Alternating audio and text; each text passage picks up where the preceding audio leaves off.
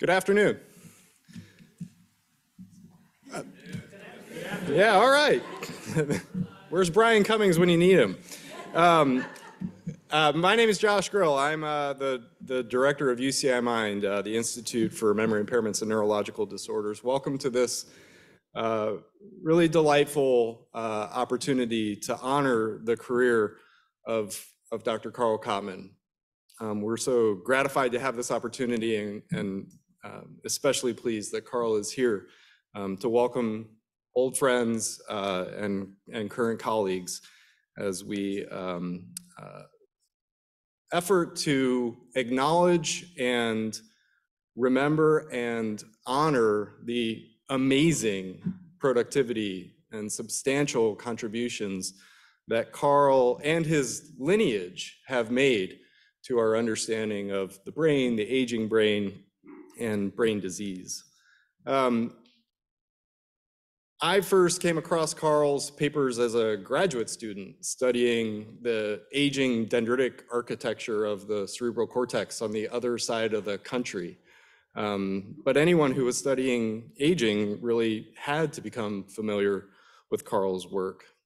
I then saw him from the perch of UCLA, where I was part of the Alzheimer's Disease Research Center, as a giant in our field and a towering figure nearby who had led an ADRC from the beginning of the system in which I consider myself to have grown up.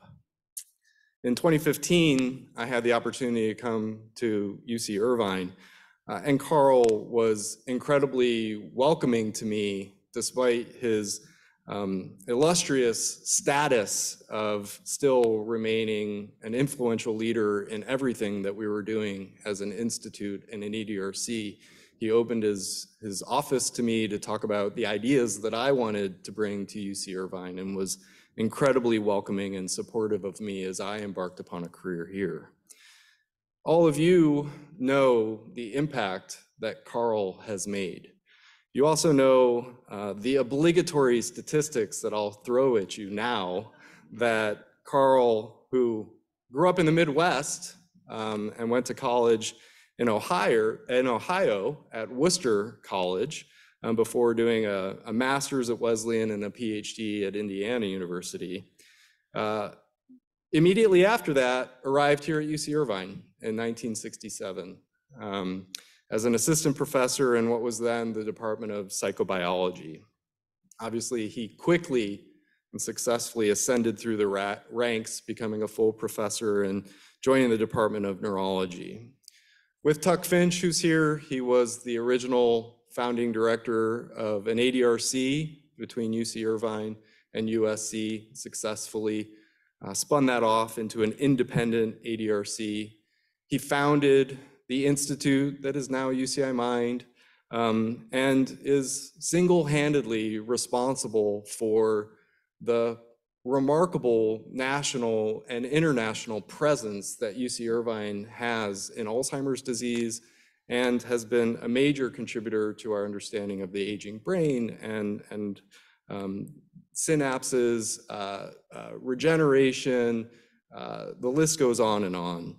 Carl has received numerous awards for his career's work, having published some 800 papers and many other textbooks.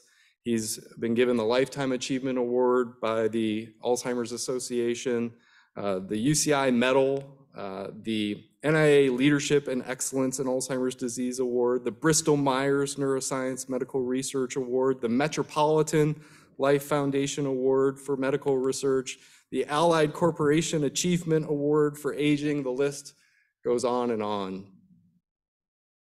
He's a giant. He's had huge impact, and he's had impact on many people in the room today. Our goal today is not to make this feel formal, despite my attire. It's about you, Carl. It's about telling you what an impact you have had. And because of that, we have no less than 26 people who have requested to speak. And so I will not further delay us from hearing from the people who are here to honor your contributions. I will play MC at times. I will simply cue up a video or read a letter from a person you have affected. But we will work systematically through a relatively large agenda of people who want to speak. And we will have time towards the end when others will have the opportunity to speak if they weren't on our schedule. To get us started, I'm going to invite Dr. Tuck Finch from USC to make his remarks.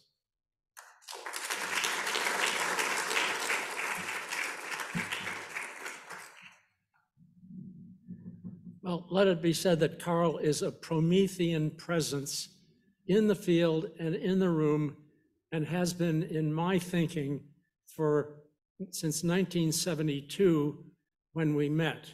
And I came at that point as USC's first neuroscientist when there was no other on campus. And I found friendships at Irvine that weren't available at UCLA for whatever reason.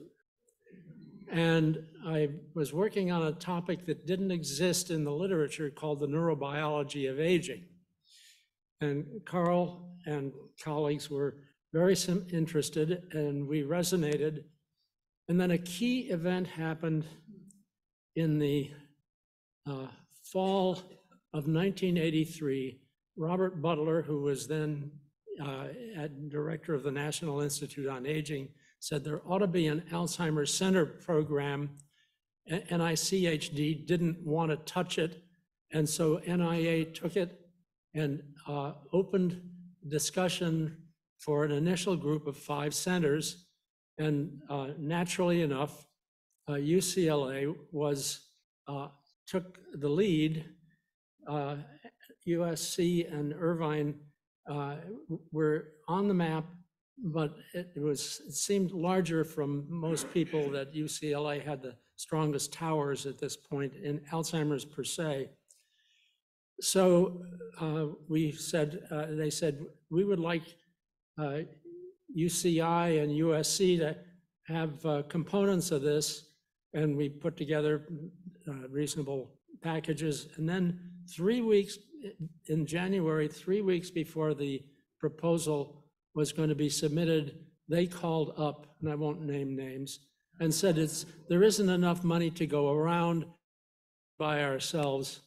And Carl and I got white hot activated and put together a highly competitive center that came in 4th in the nation, and we with Hopkins, UCSD, Harvard, and UCLA came in 26th. So all due respects for wonderful science that continues to be done at UCLA, Irvine has been a wonderful partner at USC over those 40 years. I ran the Alzheimer's Center for 20, and at some point the NIH split us off because we had the largest amount of money for any Alzheimer's center, and so that was divided into 2 different programs with lots of synergies.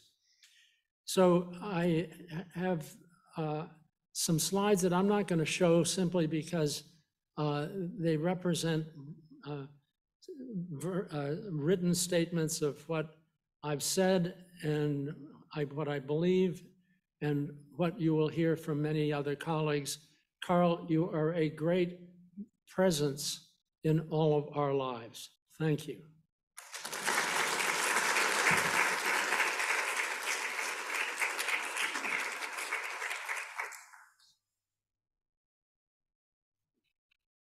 Thank you, Dr. Finch. I believe we next have a video from Dr. Bruce Miller.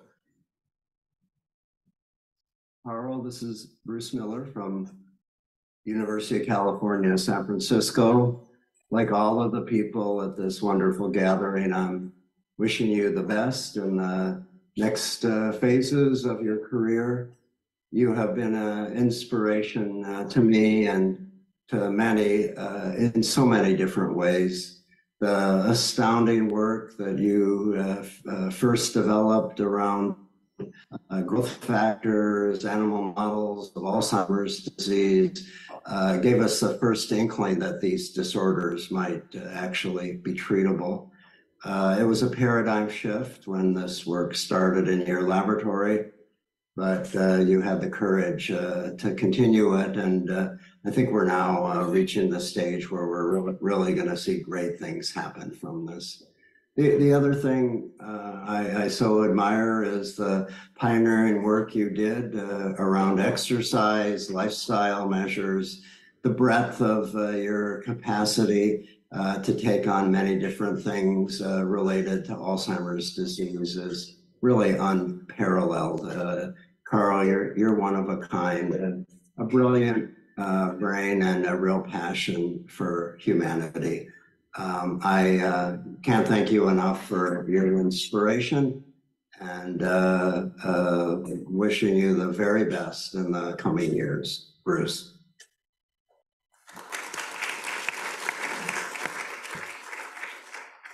Next, we'll hear from Dr. Malcolm Dick.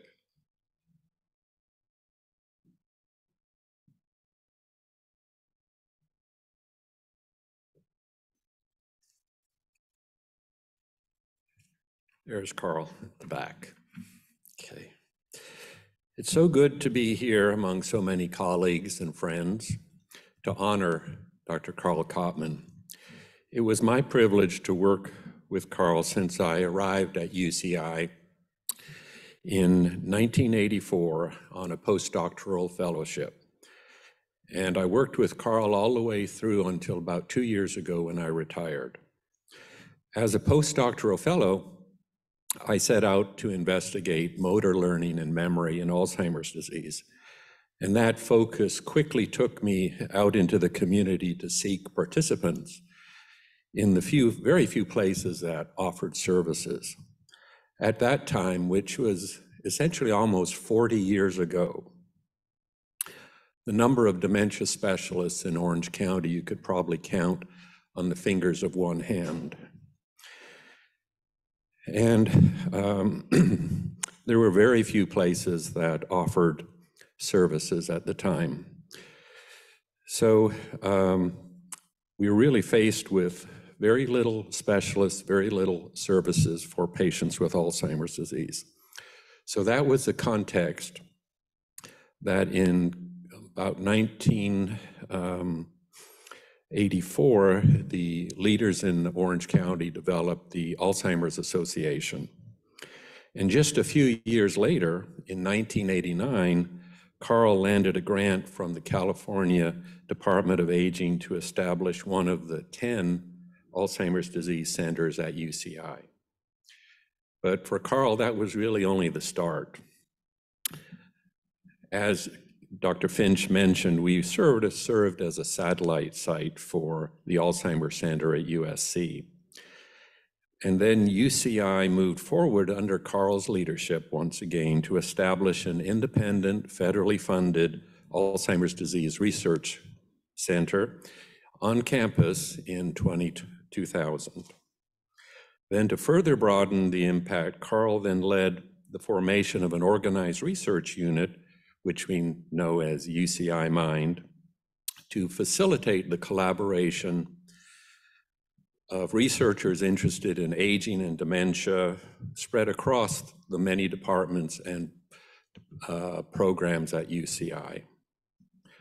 While I imagine that many of the speakers today will focus on Carl's numerous scientific accomplishments, I want to emphasize the impact Carl had on individuals with Alzheimer's disease and their families through the clinical services that were part of his efforts from the very beginning.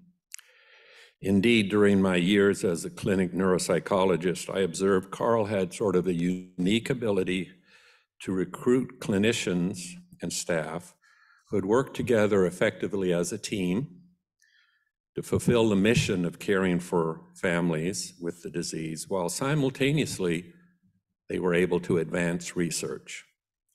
We all know Carl is a strong-minded leader, yet he had the wisdom to seek out those who were doing the hands-on clinical work While he did not always agree with our suggestions and ideas, we knew that he carefully considered and respected our input.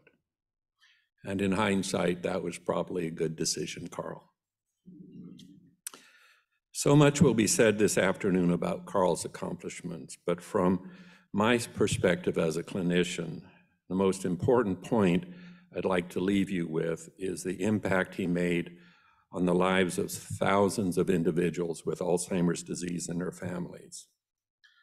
Through the establishment of the state and federally funded clinics and then UCI Mind, families were able and continue to be able to obtain sort of state-of-the-art diagnostic services and are guided in terms of the needs that they might have for help as they start this journey. Interestingly, in this service we provided was an invaluable gift for families who in many cases became participants in our federally funded research program. And they have helped us to expand our knowledge about the medical, biological mechanisms underlying Alzheimer's disease, as well as the social and psychological support needed for those impacted. So in a world nearly 40 years ago, where there was so little known about Alzheimer's disease, and only a handful of resources existed, Carl was one of the few in Orange County breaking new ground to help the growing number of older adults with cognitive impairment. So as Josh mentioned, we stand on his legacy, and I think we can best honor him by putting our hearts and minds, as he did, into continuing to make the life better for people with Alzheimer's disease and the related dementias through research on prevention, treatment, and care. So I am very grateful to be here to honor Carl. Carl was sort of has really facilitated my career at UCI, and I am forever grateful to him for doing that. Thank you very much.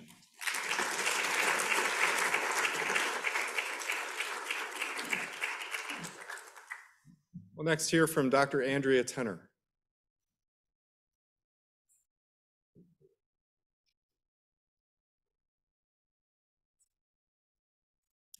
Okay, so this is a picture in 2004 of Carl receiving the UCI medal for many of the things that people have already talked about today. That was a long time ago, and he had accomplished so much in that period before then, and then again after that.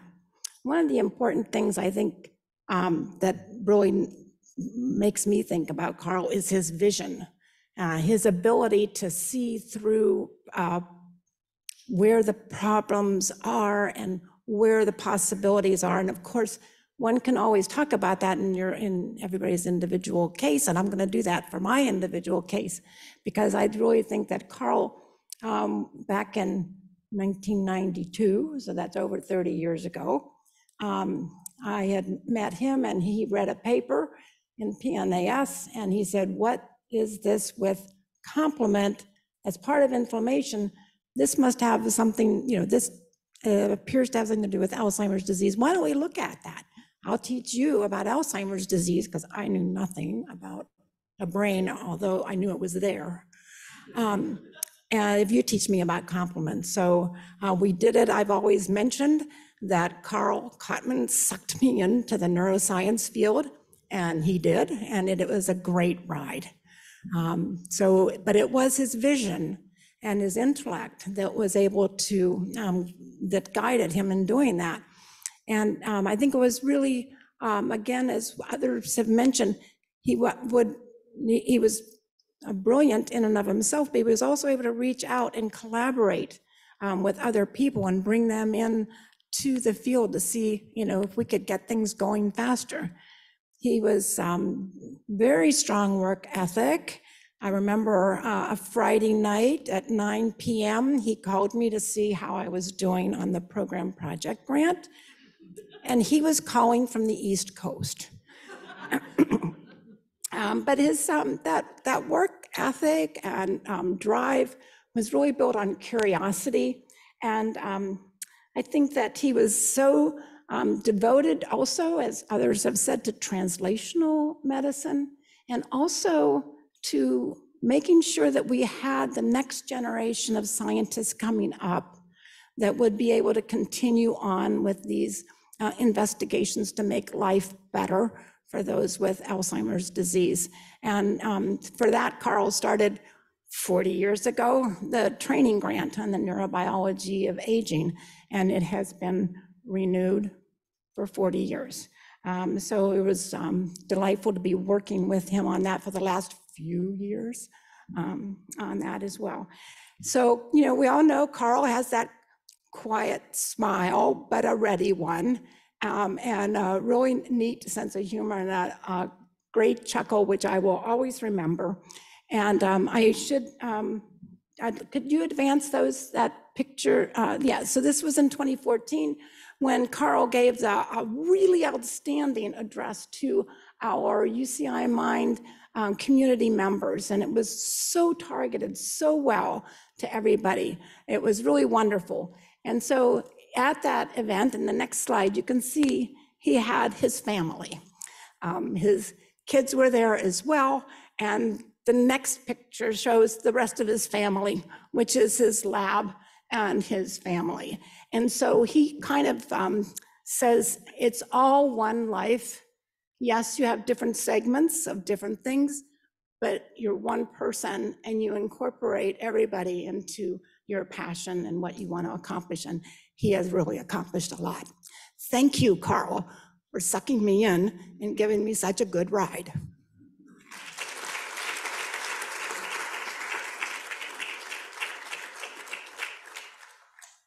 Next, we'll hear from Cheryl Cotman.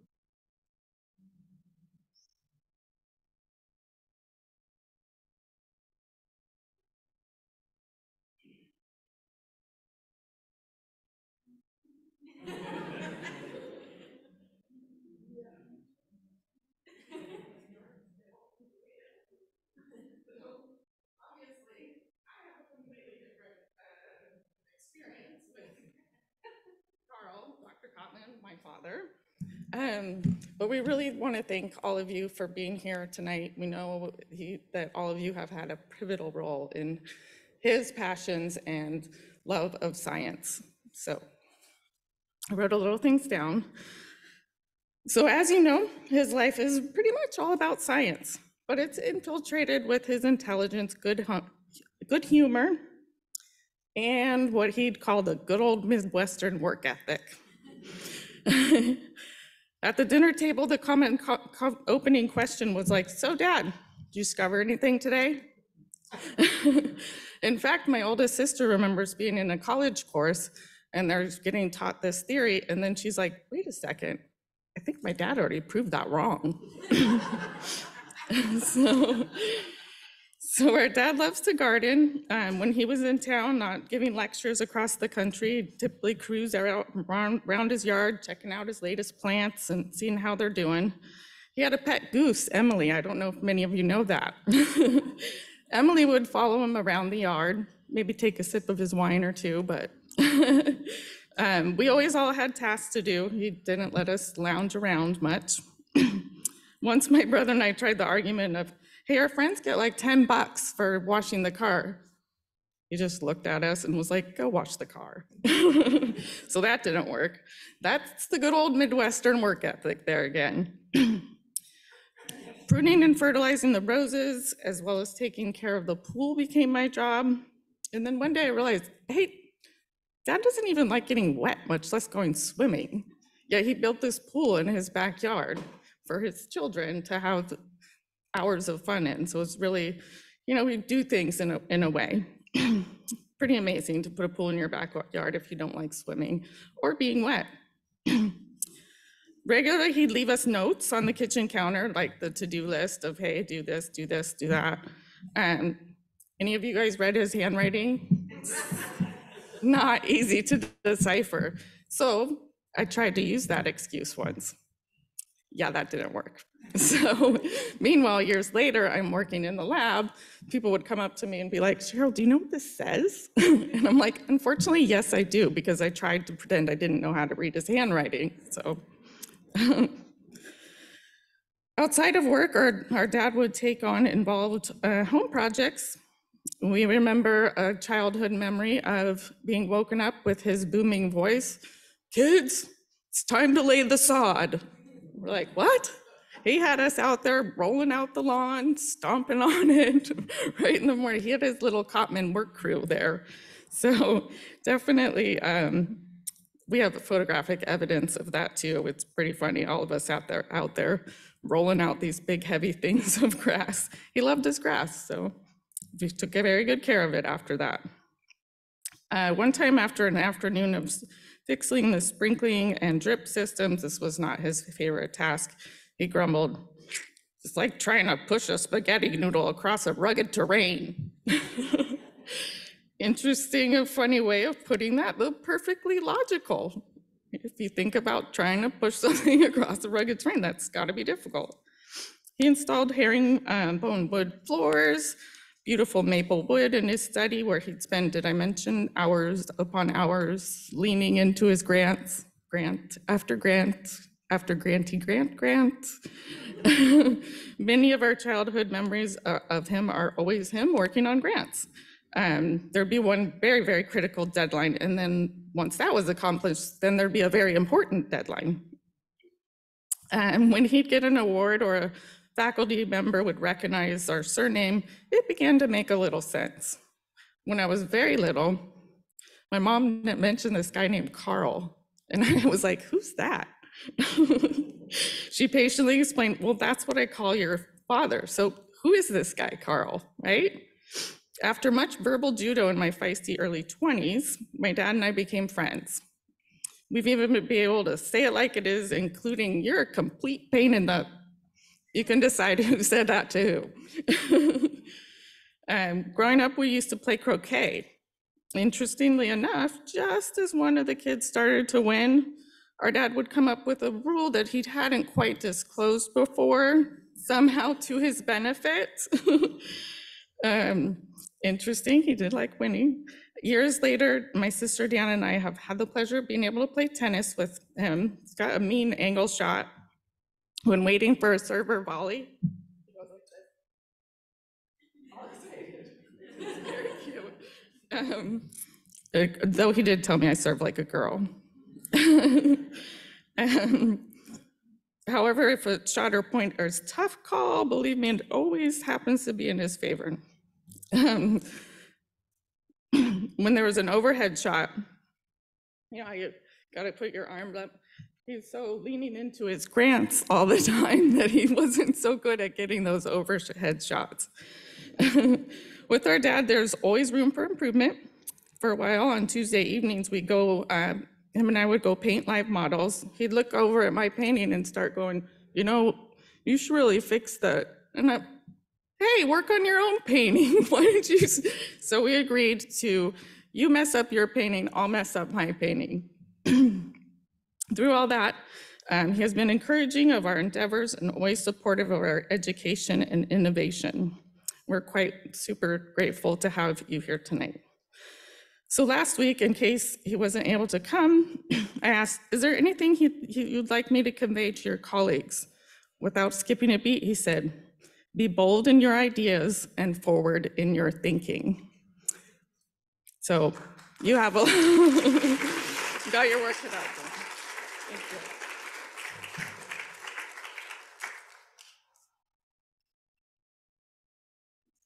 Sure. Next, Dr. Charlie Glabe.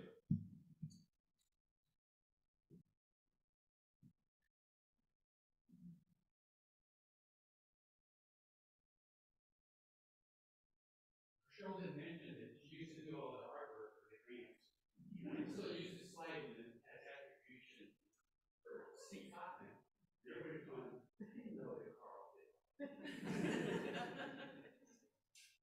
But I can see there's some recurring themes here, so I'm going to contribute to one of the major ones, and that is I wouldn't be here without Carl Cotman. And I don't know what I'd be doing without him, because he was such a good mentor.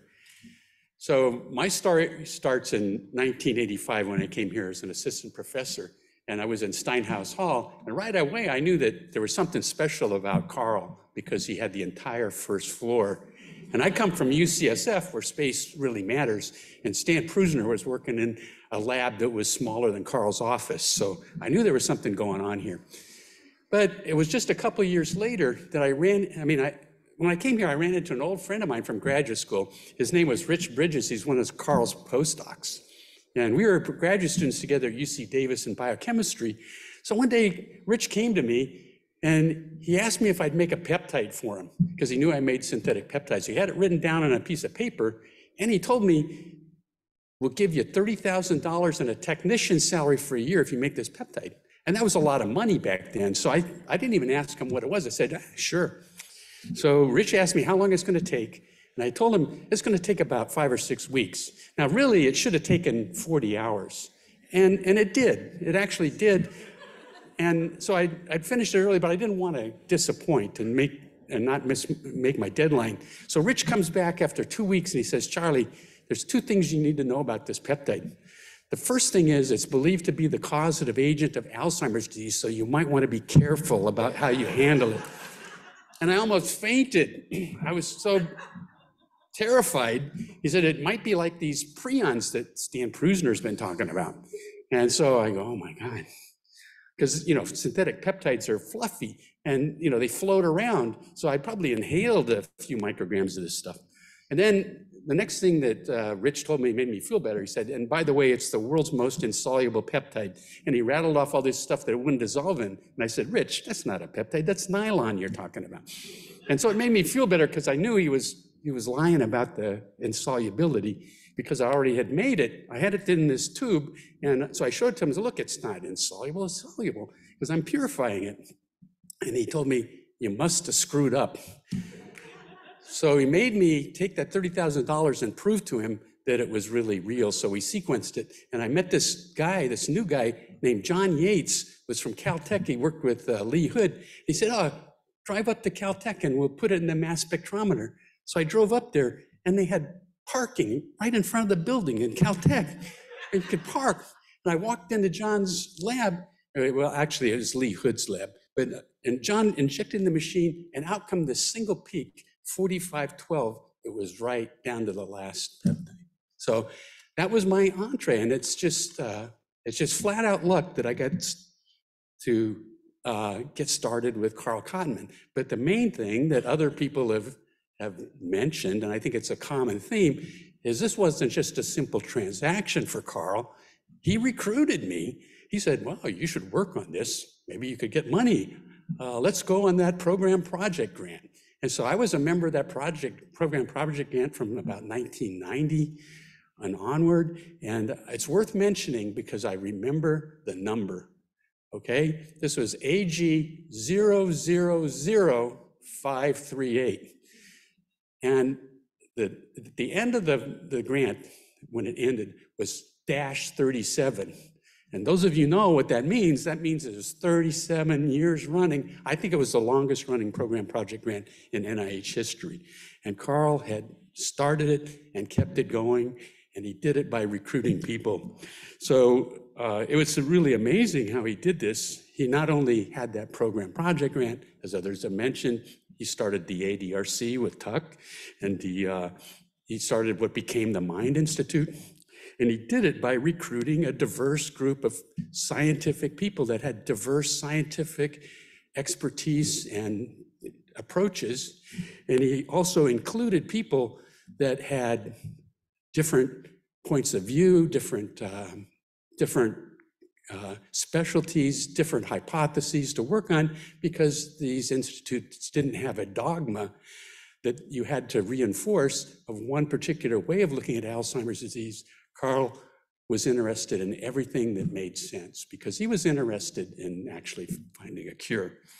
So the amazing thing is its legacy, as you know, is going on and is now being extended and continued by Frank and Josh. And I don't think it's boastful to say that it is the best Alzheimer's Disease Center in California, and certainly one of the best in the world. So, and lastly, I've got kind of a cool vignette about Carl, because Carl and I went to a lot of meetings together. And Carl likes meetings, especially ski meetings. But there was one meeting in Sorrento, Italy, that I especially remember. And it's because there was a strike, the airline strike. It was hard getting there. And I'd gotten there early, and I run into Carl. He just arrived there. It'd probably taken him 36 hours of traveling. He had the same clothes on. So he'd slept in them for probably 2 nights. He had a bed head. He hadn't shaved in 36 hours. And he looked like he should go to the hotel, but not Carl. He went straight to the meeting because he didn't want to miss anything. And I thought, wow, this guy's jet lagged. I can't even stay awake. So I sit next to him, and he's sitting there paying attention. And he gets up looking disheveled, and he goes over the microphone, and he asks, oh, one more question. And he dropped a bomb, and it was like a critical question, a great insight. He was not only up for 36 hours and paying attention, and it reminded me a lot of Peter Falk in the television series Columbo. So he was on top of it, even with being sleep deprived. And I've got to say, Carl, thanks. It meant a lot to me. You still mean a lot to me. And I wouldn't be here without you. And I think it's true looking around at all the people in this audience who came from the same way. Thanks.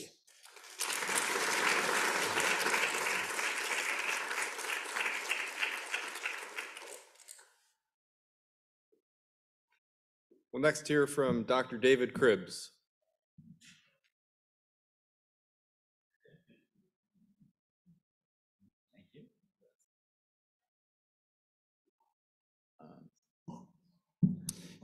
I'd like to begin by saying that I owe Carl a lot. So this is a picture from about 30 years ago. It's a little blurry, I apologize for that. I came out here 31 years ago on sabbatical. I came from a small college in Maryland, and how I came to know about Carl Cotman was I worked summers at the Naval Research Laboratory to stay active in research. And if we could have the next slide. And I'm not going to go through all this because we want to have dinner and drinks and stuff like that. But it's a little bit hard for me to point. Maybe I can point. It doesn't matter. The little red box up there in the right-hand corner is the reason I'm here. And I've been employed here for over 30 years because the initial thing was this little red box. To the left of that, any of you that have cultured neurons can appreciate the fact that those are neurons. But what was interesting about this was a pattern that I designed at the Naval Research Lab. The guy, Dave Stanger, he is the first author on this paper, microlithographic determination of axonal and dendritic polarity in cultured hippocampal neurons. I'd been there at St. Mary's College for 6 years, and I was looking for a place to go on sabbatical. And Dave says, I know this guy, Carl Cotman. You can go out to California. I thought, that's cool. I like palm trees, warm weather. I like sailing. I thought this would be a great fit. And so I took this pattern that I designed using Photoshop, and at the Naval Research Lab, the idea was to have somal adhesion sites, the round circles there, and to have tracks where the axons would grow and tracks with speed bumps where the dendrites would go. And so the idea was we were going to grow neurons on a surface, and we were going to build neural networks, and we did. And the reason I put this slide together was to show how research in a laboratory over years can progress. So on the lower left here is the example of growing on the pattern that we developed at the Naval Research Lab. And I came out here and we started culturing these hippocampal neurons on the fabricated plates that we had made. And I should take the time to thank Andrea Wasserman. She's somewhere. She actually She's hiding from me. She took the time when I first came out here. I was a biochemist. I knew a little bit about immunology and biophysics, but she took the time to teach me how to grow hippocampal neurons. And that's what I'm showing here is the axons are growing along the solid lines there in the pattern. And the dendrites, I came up with the idea of speed bumps because Gary Banker, who had worked in Carl's lab long before, had found out that the longest neurite becomes the axon. So we were able, by incorporating these speed bumps that would slow down the other neurites growing, we were able to develop and pattern the neurons and direct the polarity of the neurons. And Ann Taylor's here. And so several years later, Newly Jung came in, got recruited like everybody else by Carl, and started doing these are microfluidic devices. They were patented, and Ann's doing something different now, but these things became commercially available, and we were able to put these neurons on one side and have the axons grow all the way out the other side. And Matthew Blurton Jones is smiling there. He was actually part of this project, and he actually developed the art for the journal cover had a picture like this that Matt had configured, and so that was the first time I'd ever been a part of a paper that got the journal cover. So I'm not going to go ahead to the next slide. I thought I'd just talk about eras of research that I was involved in with Carl. I'm not going to go through all these slides, but there's a lot of people out in the audience that can see their names on these various papers here.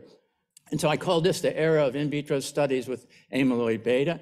And actually, Frank's right up there. He came up to me at a skiing meeting in Colorado and said he'd like to meet Carl Cotman. I was drinking at the bar, which I'm known for. And Carl said he'd like to meet Frank said he'd like to meet Carl Cotman. I said, that's no problem, I'm here with him. And he told me about this sequence homology between the herpes GB protein and A beta. And I introduced Frank to Carl, and then on the way back, and Frank and I had some other conversations about things, Frank had a unique skill that I really appreciated, because this was at the time when transgenic animals started to become available, and we had no one at UCI that had that capability. So on the way back, I was talking with Carl, and I said, we really need to get somebody who can make transgenic animals. And then we came back, and Carl, they already had a search in progress, and Carl said, okay, find out, get his bio, get him to apply, and just like that, Frank became an assistant professor at UC Irvine. And actually, I became an assistant adjunct professor 4 months after I arrived for 8 months. Because just like that, Carl made me an assistant professor in the Department of Neurology. So that's the way you could do things back in the good old days. So I got 2 more slides. The next one is the era of complement and Alzheimer's. And I was actually taken upstairs when Carl went to meet Andrea Tenner and talk about complement. And the reason Carl took me was because I was the only one in the lab that knew anything about complement. So, and so that instituted a long, and I guess still research in the role of complement in Alzheimer's disease, and something I'm very interested in, immunotherapy, and the role of complement in what's called ARIA. And so I have a grant submitted that's going to be reviewed in December. The next slide, that brings me to what I call the era of anti-A beta therapy. And this is the last slide with any kind of data or anything on it, so you just hold on for one or 2 minutes here.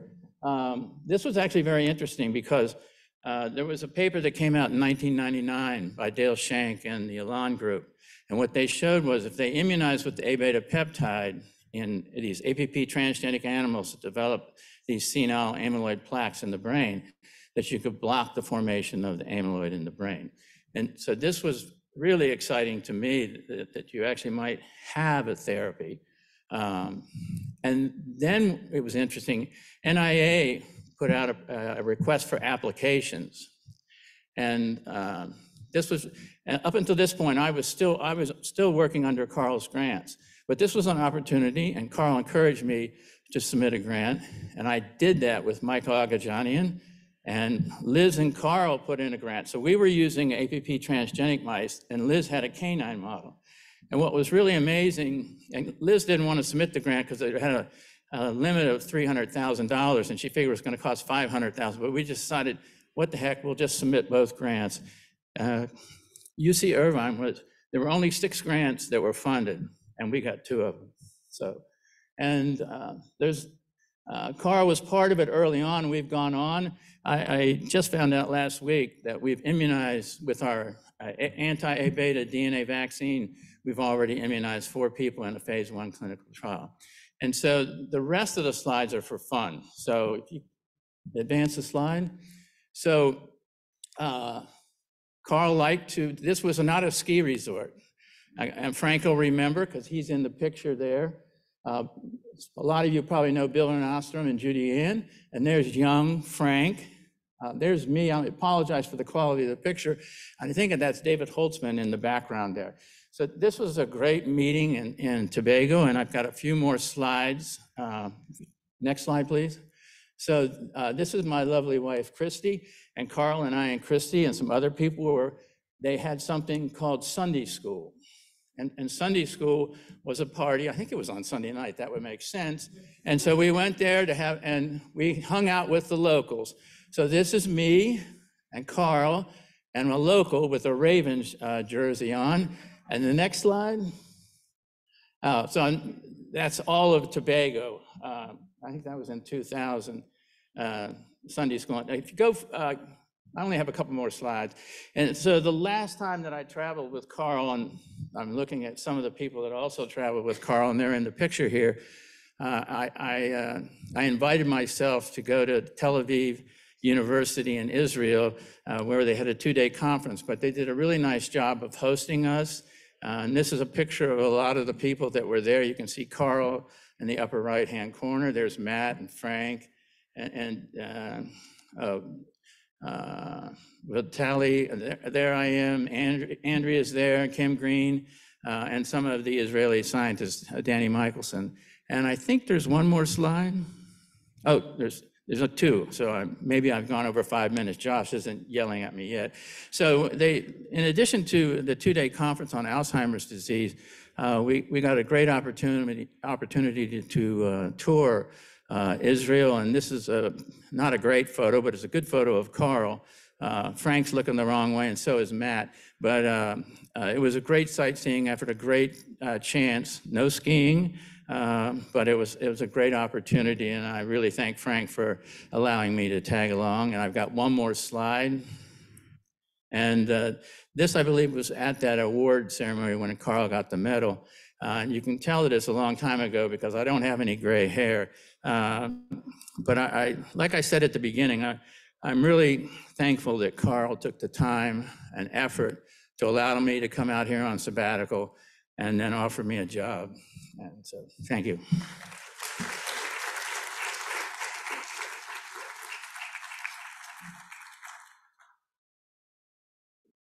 We next have doctors Eileen Anderson and Brian Cummings.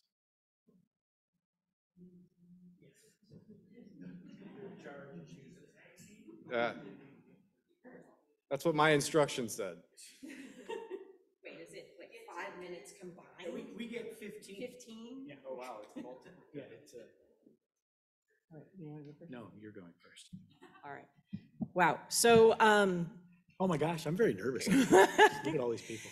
this was really hard. I have to say, my brain is all over the place right now because I have so many stories to possibly share about Carl, and people have talked about different things about working in his lab and what he's meant to them over the course of their careers. And so I think I want to highlight probably two things, and it may take me a little bit to get there. So one is the idea of the impact that Carl has had on so many different people's careers. And I'll talk about that from my perspective a little bit. Brian has his own ideas. I came to Carl's lab, many of you may not know, at the end of my 4th year of graduate school, essentially having accused the PI that I worked with of scientific fraud. And that was a challenging thing to do in the early 90s. It was a career ender by and large. I was really lucky to have an NRSA grant that I had written, so I had some money I could bring with myself somewhere, but I was on the verge of leaving graduate school. And the chair of the department, who later became the vice provost for academic personnel at UCI, sat me down and said, look, you're in a tough spot, but I'm gonna try and find you a place if you wanna stay in science. He went off and talked to a couple of different PIs, and he came back and said, look, I have 2 options for you, one of whom in the department seemed really comfortable and soft and warm and fuzzy to me. And I said, I think that's where I should go. I was a little traumatized. And he said, nope, I think you should go to Carl's lab. And I said, but he's big and scary. And Herb said to me— And your husband was already there. And Herb said to me, no, I really think this is the right place for you from an intellectual point of view. I'll talk to him and we'll make it work. And when I sat down with Carl the first time, this is all we ever said about my previous 4 years of graduate school. He said, were you right? And I said, yes. And he said, okay, go do something new. And so I spent 2 years in Carl's lab finishing up my PhD in the most intellectually stimulating environment I could have imagined. I just didn't know that working in the lab or doing science like that was possible. It was unbelievably fun. I had amazing colleagues, and I had Carl there to shoot ideas off of all the time. Like, I'm emotional. It was the most amazing 2 years of my scientific career, and I would have left science at that point. And I can illustrate how enthusiastic he was about the science in a couple of different ways. And Carl and I, for those of us who were in the lab at the time, we spoke vociferously about our opinions in science. And we were doing this over a grant that we were writing together one day. And this poor younger graduate student had gotten pulled into this meeting. We were sitting around this little table in Carl's office. Carl and I were going at it about what the best ideas were for this grant in this like amazing environment, perhaps somewhat loudly. And at one point, we both looked at the same time over at this graduate student, the third person who was in the room, who was completely shell-shocked and not moving. And Carl started laughing. And Carl, you looked at him and he goes, don't worry about it. We do this all the time. This is what science should be. And that is exactly what science should be. It should be finding the best ideas and tussling about them until you get the right one to go forward with. And that was one of the best lessons that I learned in my time in Carl's lab. He actually rescued me a second time in my career. Brian and I were working at Harvard, and it was about the time at that point where it was really tough to come by 2 positions. And I knew that one of us was going to have to step out. Brian was farther along in his career than I was. And so I was looking for different jobs. I actually got an offer at the 3rd or the 2nd largest patent law firm in the country on Park Avenue, like beautiful offices, the whole kit and caboodle. And Carl called me up at like 10 o'clock at night one night and said, yeah, that is not what you're going to do, and here's why. And maybe 2 hours later, the next thing I knew, I had plane reservations. I was flying to an American Paralysis Association meeting where Carl hammered me for the next couple days and told me why I was going to work on spinal cord injury instead of leaving science, and that is what I've done since. Amazing, and that is not just me. So I can follow up on spinal cord injury as an example and say he touched so many people's lives in different ways. Early on, many of you here think of him all as being about Alzheimer's work, and that's true. He's such a seminal set of contributions in that area. But he was one of the first folks to be involved in the American Paralysis Association, which started as the Stifel Foundation. I still don't remember the story of how he got involved in that, but his value to that organization was huge. They revered him. One, he could talk to the board. And he did it in a really collegial way where the board felt like they could understand the science and they adored him. They would listen to him in a way that they wouldn't necessarily listen to the other scientists that were involved on that board. 2, he picked up a woman who in the late 80s, was recently divorced, 3 young kids to raise on her own, is now a dear friend of mine, Susan Howley, who started off as a part-time secretary for that foundation. And then when it grew to be the American Paralysis Foundation, and eventually the Christopher and Dana Reeve Foundation, and became huge for a period of time, they were looking for a director for their scientific operations. And Carl called them up and said, you have somebody in-house who can do this, so you should stop now. Hire Susan Howley, she is your person for that job. And he convinced the board to bring her on in that capacity, where she became the vice president for research for the next 20 years. When Carl saw someone who could do a job, it didn't matter to him what their background was. She had a bachelor's degree in English. He didn't care. He said, she can understand the science and she can do this. She's the person that you need, and she was. She was exactly what that foundation needed. His capacity to look past the surface and have that vision of how people could develop has been really tremendous over the years. And I think all of us, many of us, have felt that in different ways.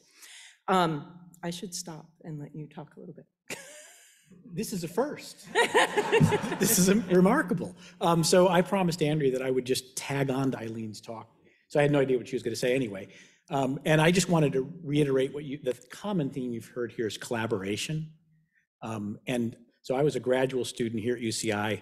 We went away to Harvard, and I thought that it was UCI propaganda, that collaboration, that's just how we did it in Carl's lab. And Carl infected the whole campus, because UCI is a very collaborative place.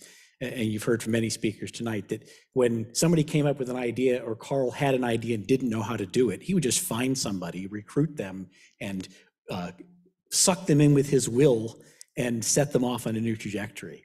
So he's done that all the time, and that collaborative spirit, I didn't appreciate. I liked it, but I didn't appreciate how unique it was until I went off to Harvard. And I don't know if they've changed in the 20 plus odd years, but not collaborative back when we were there. And so as he was recruiting Eileen back to Irvine, I'm like, oh man, what am I gonna do? Because it's 2 bodies, the 2-body problem. I'll just tag along. I came back, and Carl, who was not recruiting me, he was recruiting Eileen for the Paralysis Foundation. Carl said, well, I'll give you a job in the brain bank. You can run the brain bank. And that was just exciting, as Liz well knows. So I ran the brain bank for a little while, but it was not my career choice. And I think a lot of people don't know this part, is that I decided that I was going to leave academia and go teach at a private high school. And the Sage Hill School was the first non-denominational private high school in Orange County. And I was their second director of science. So I actually recruited and helped grow that program using the skills Carl taught me. But the one thing that I was about to leave Irvine, and what Carl said, you don't want to go. I said, no, Carl, I do want to go. I'm going to go. And Carl said, you're going to regret it. Yeah, I've heard that story before, Carl. I'm not going to regret it as much as you hope I do. And he said, before you leave, don't actually resign from UCI. I'm like, but I'm leaving, Carl. Get over it. And nope, I will keep you on at 10% time. Just keep your title here and go off and do your thing. Go get it out of your system. So I went off and I went to Sage Hill School. And after a year there, things were going well. And then the Parent Teacher Association decided the next building they were going to build was not the trailer homes that the science labs were. They were going to build a theater. And meanwhile, Eileen was working now doing spinal cord injury research, and said, come back and you can work with me. And that fact that Carl had said, don't resign, allowed me to come back easily and come back at UCI. And years later, I know that's been 20 plus years now, I'm back at UCI. Carl has touched so many people's lives. I'm now an associate dean for faculty development in the School of Medicine. And who would have predicted? Who would have known? But Carl said, don't leave. And this is, you're gonna enjoy your time here. And the collaborative environment he provided to all of us, I think, is why we're all back here again. And thanking you, Carl. Even though we had some arguments and some yelling, it was all for the good of science and for the good of all of our careers. So thank you.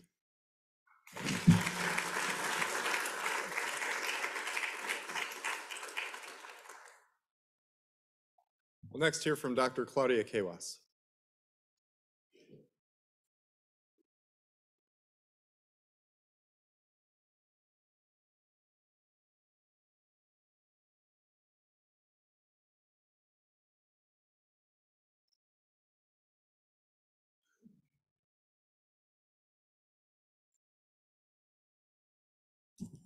Hi, everybody, but especially hi, Carl. It's so good to see you and see everyone celebrating all of your major accomplishments.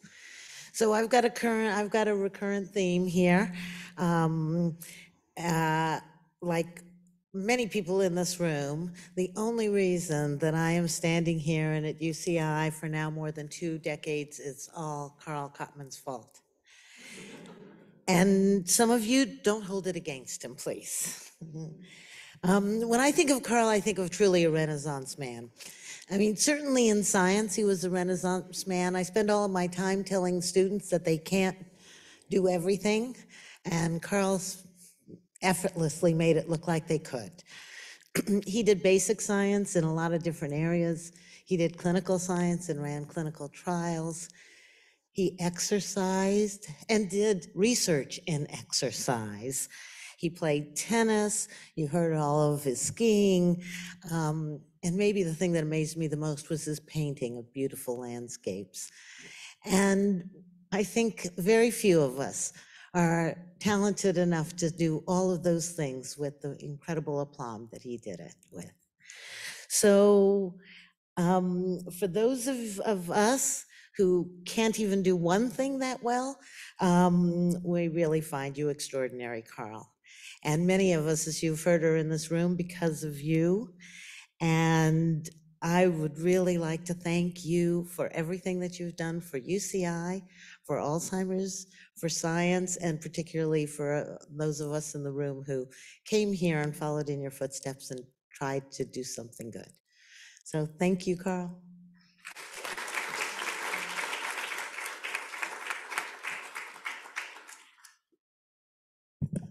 I've got a few that I've been asked to read from people who could not attend this evening.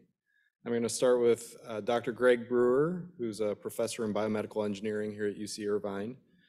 I did a sabbatical in Carl's lab in 1998 to learn neuron cell culture and change my research career. The lab was large at this time with about 10 postdocs and 10 PhD students. He was producing 20 papers a year. My 6 months resulted in 2 papers that were instrumental in the development of what is now Thermo Fisher's neurobasal B27 for serum-free defined culture of embryonic and then adult neurons of any age. I'll always appreciate Carl's clear sense of direction from avid reading of the literature and his clarity in communication of his results. The next is from Victor Nadler, who was a postdoc with Carl from 1971 to 1978 and is now Professor Emeritus of Pharmacology and Cancer Biology at Duke. I wish to add my congratulations to Carl Cotman upon his completion of 50+ years at the forefront of neuroscience. During my years there, Carl's laboratory was intellectually exciting, highly collaborative, and very productive. Carl fostered an atmosphere where new ideas were considered seriously and, with his encouragement and support, often led to findings at what was then the cutting edge of the field. I appreciate particularly his willingness to take risks in supporting some of my own projects, which were not anticipated in any of his grant applications. This period is also notable in my mind for Carl's assembling a large and remarkably talented group of trainees, most of whom used their experience to forge a successful career in academia or industry. Certainly, my experience in Carl's laboratory shaped the development of my own research group and was crucial to any success I had. I am very grateful. We will next hear from Dr. Jim Geddes.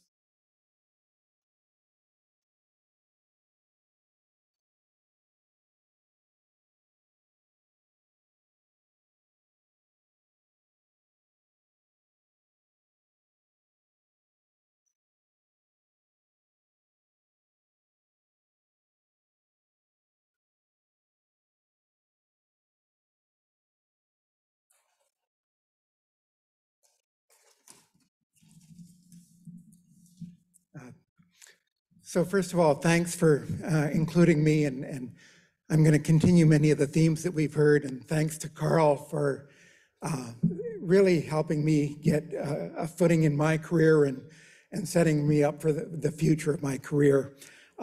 He provided incredible opportunities, mentorship, and I think something that hasn't yet been mentioned is also by being part of Carl's lab, the network of Cotmanites that you became part of, and just the camaraderie of that group has been instrumental in helping me throughout my career, and I'll touch on that in a couple of moments. So I joined Carl's lab in '84 and was there until '90, and I came from middle of nowhere in Canada, in Saskatoon, Saskatchewan, and coming to Carl's lab in Southern California, I felt like the man who fell to earth, that it was such a different environment. I'd come from a lab that there was myself and a technician, and Carl's lab had 30 people in it at the time, about a dozen postdocs. And in addition, there was the faculty at UC Irvine, which was amazing. Ricardo Milady had just was setting up shop down the hall, and you had all these visitors coming through. I remember, for example, Francis Crick coming to Carl's lab meetings to talk about consciousness. John Eccles would drop by. Richard Morris of the Morris Water Maze. It was just amazing, the network of people and the excitement of science that was at UC Irvine in the mid '80s, and I think, obviously continues to this time. But again, coming from Saskatoon, that was a little different than the environment that we had there. So when I arrived in '84, it was a magical year. We've already heard from Tuck that that was the year that the Alzheimer's, their center started in collaboration with USC. It was also the year that the Macintosh computer was introduced. And so it was exciting to come to a lab where they had Macintosh computers. And I think Carl might be, probably knew, but didn't make a big deal of it, that it was used for science, but it was also, with the advent of computers, was computer games. And a lot of time was spent on Castle Wolfenstein and Dark Castle. So anyway, in '84, Dan Monahan had just published a paper on characterizing glutamate receptors. So the three major subclasses of ionotropic glutamate receptors, the NMDA, AMP, and kainate. We can thank Dan Monahan and Carl for that nomenclature.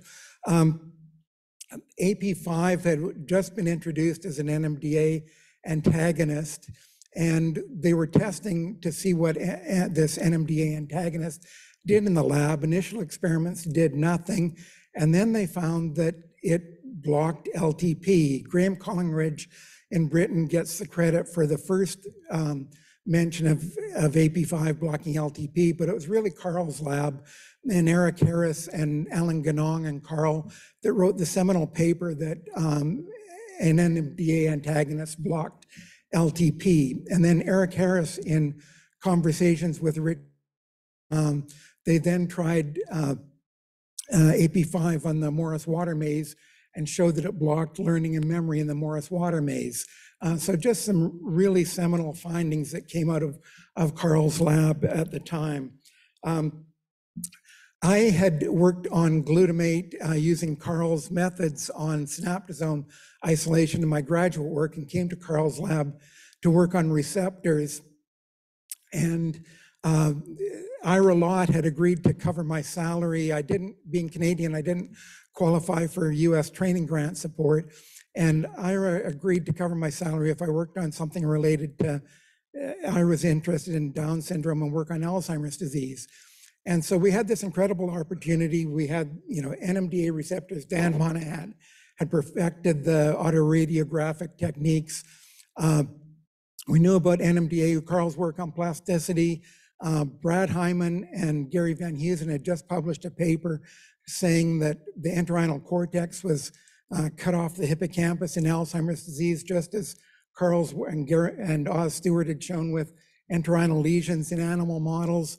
And so my role was to apply these incredible techniques to Alzheimer's disease. The only problem was we didn't have any Alzheimer's disease brains to work on. And so one of the first things we did with Carl's help was work with the Alzheimer's Association and set up the brain tissue repository, and traveled all over Southern California with Dave Reedy at the medical center to collect brain tissues, and several people in the room then continued that. And I'm thrilled.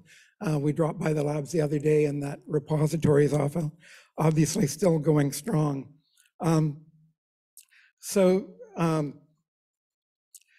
Wanted to just add to a couple of other stories. We heard from Charlie Glabe about the A beta, and my recollection is that with Charlie's peptide that had been stimulated by Rich Bridges, there were a few attempts to try the A beta in cell culture. And there was some debate at the time whether the A beta was neurotrophic or neurotoxic or inert. And the different people in the lab were getting mixed results.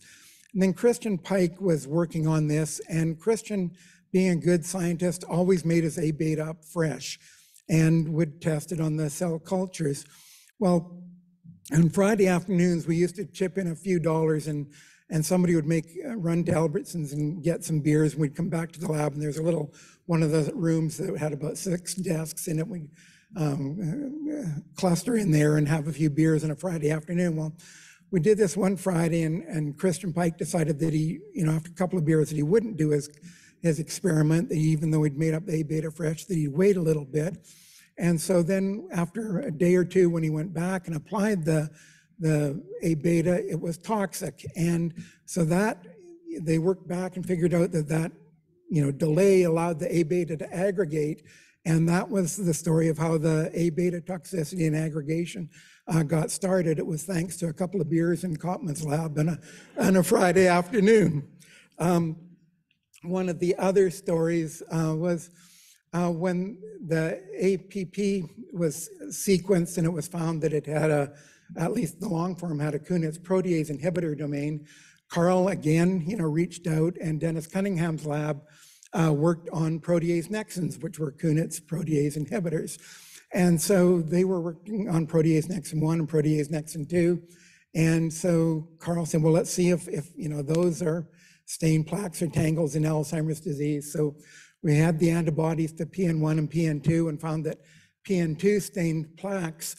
And then Cunningham's lab sequenced the PN2 and found that it was identical to the long form of APP. So again, this resulted in a Nature paper. But again, the history of Carl jumping onto things and collaborations.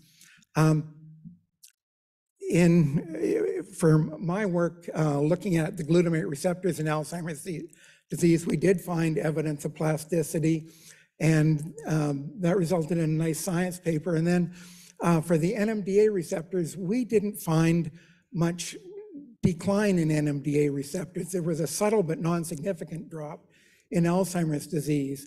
And Tim Greenemeyer and Ann Young's group at the time were making a big deal about a major loss of NMDA receptors in Alzheimer's disease. And so Carl wanted to make sure of this and asked Dan Monahan to repeat the experiments that I'd done. At the time, I was kind of ticked at Carl that he didn't trust me enough, and asked Dan to repeat these experiments, and Dan got the same results.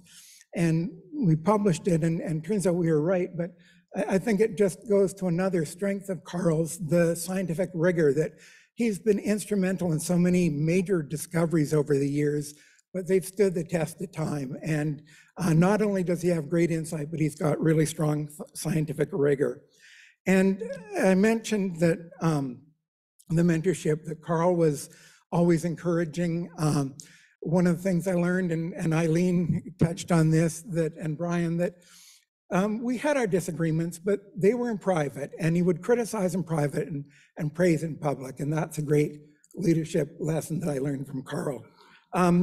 So I want to thank Carl for the amazing opportunity, just the incredible science, the opportunities. It was a really magical time to be in his lab. And I think back when I saw the musical Hamilton, there's a song in that called "The Room Where It Happened." And when you think of the development of, A beta toxicity, the NMDA receptors, LTP, it was just thrilling to be in the room where it happened. And thank you, Carl.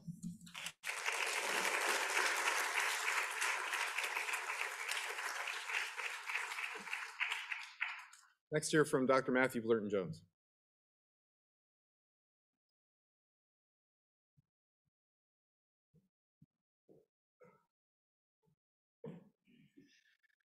Wow, hard to follow up after all these amazing stories and some of which I've heard, some of which, like the Friday afternoon beers leading to amyloid toxicity, I've never heard before. Fantastic stories.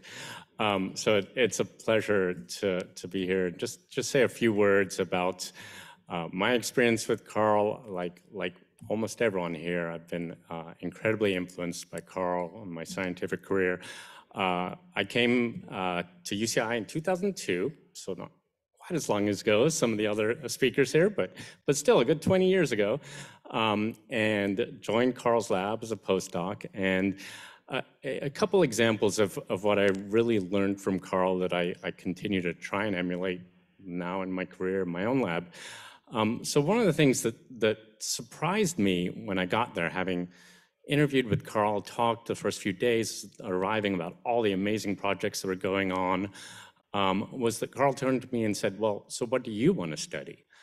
And I had fully expected that I was going to walk in, he was going to tell me, well, here's your project, here's what you got to do, and here's who you're going to work with. And so to be given that freedom, that academic freedom to start to really try and come up with my own ideas and figure out how to put these pieces of the puzzle together to come up with something unique, was something I hadn't experienced before, and yet I think probably most of us scientists would agree that's what drives us. That's the joy of science, is that discovery, coming up with new ideas and figuring out how to tackle them. And I think Carl was really the first person to really show me the way forward to come up with those approaches.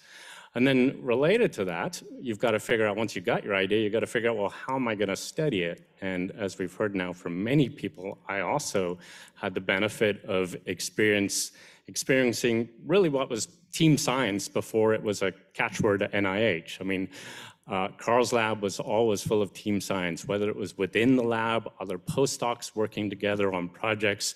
I remember Rob and I and Wayne Poon arguing nonstop about our studies together, often being told by other people in the lab to shut up. But that kind of environment allowed us to really think through and come up with the best experiments and the best science. And so there was team science at that in-lab level, but also, as you've heard, Carl was never shy about reaching out to experts in completely different disciplines. And so I was lucky enough to be involved in the project that Dave introduced with Ann Taylor here, where reached out to people working on bioengineering back when that was a pretty new area, and was able to make some really good strides and move the science forwards. And that's something, again, that I think has been very influential on my own career, that I've really enjoyed the ability to reach out, not be shy about reaching out to people doing completely different research and trying to collaborate to move the field forward. So overall, like everyone here, Carl, I'm incredibly appreciative of everything you've done for myself, or for my career, and as everyone else is here, and wouldn't be here without you, so thank you.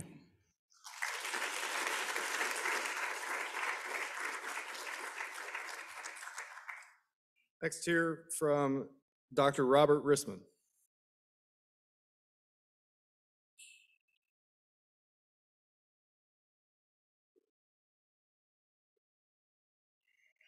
Okay. Thanks for inviting me here today, Josh and everyone. It's great to see everyone again. I was a postdoc in Carl's lab, like Matt, starting in 2002, and I came in from a very small lab in Philadelphia where I was a graduate student. So joining Carl's lab, I came into this, again, as others have mentioned, it was an entire floor. And in addition to being an entire floor, there was 15 postdocs, 10 graduate students, dozens of technicians. So I felt initially completely lost, right? And this was after I was considering other labs, and Carl had told me very definitively that I would not be going to those labs. I told him, I'm going to go to Rusty Gage's lab. I'm from San Diego. I want to be back in San Diego. It's like, no. Your wife is here doing residency at Chalk. The commute's going to kill you. You're not going there. I'm like, okay, whatever you say, man. So then I come into the lab, and again, like Matt mentioned, I did not have a project, right?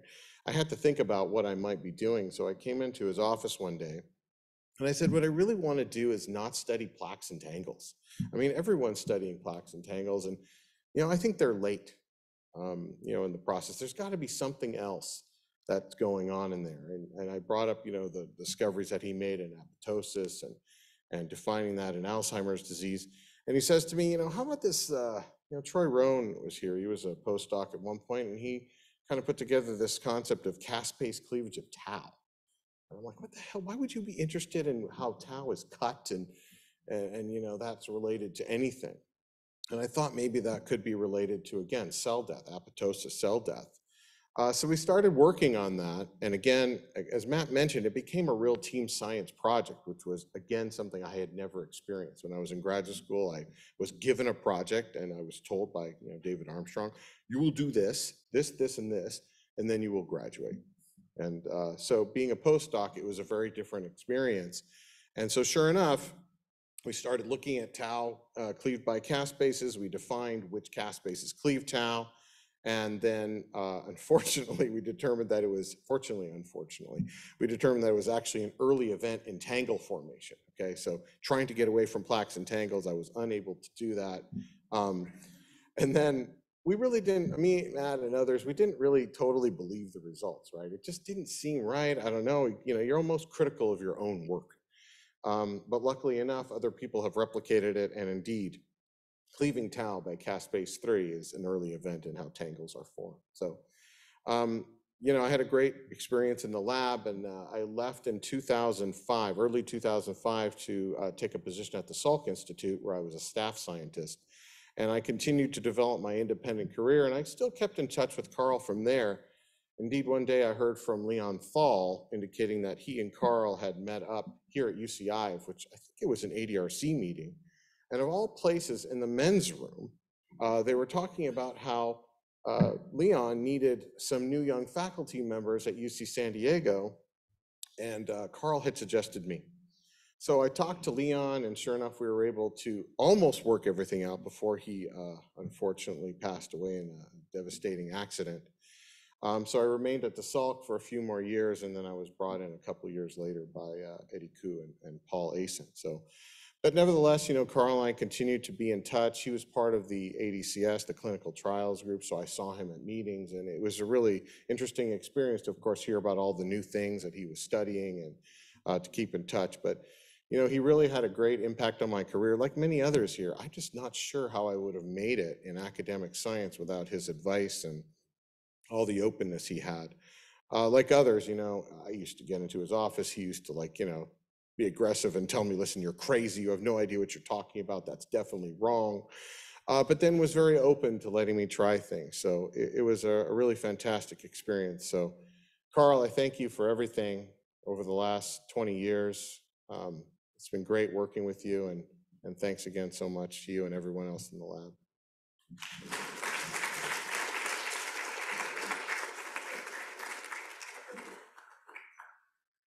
Next, Dr. Elizabeth Head.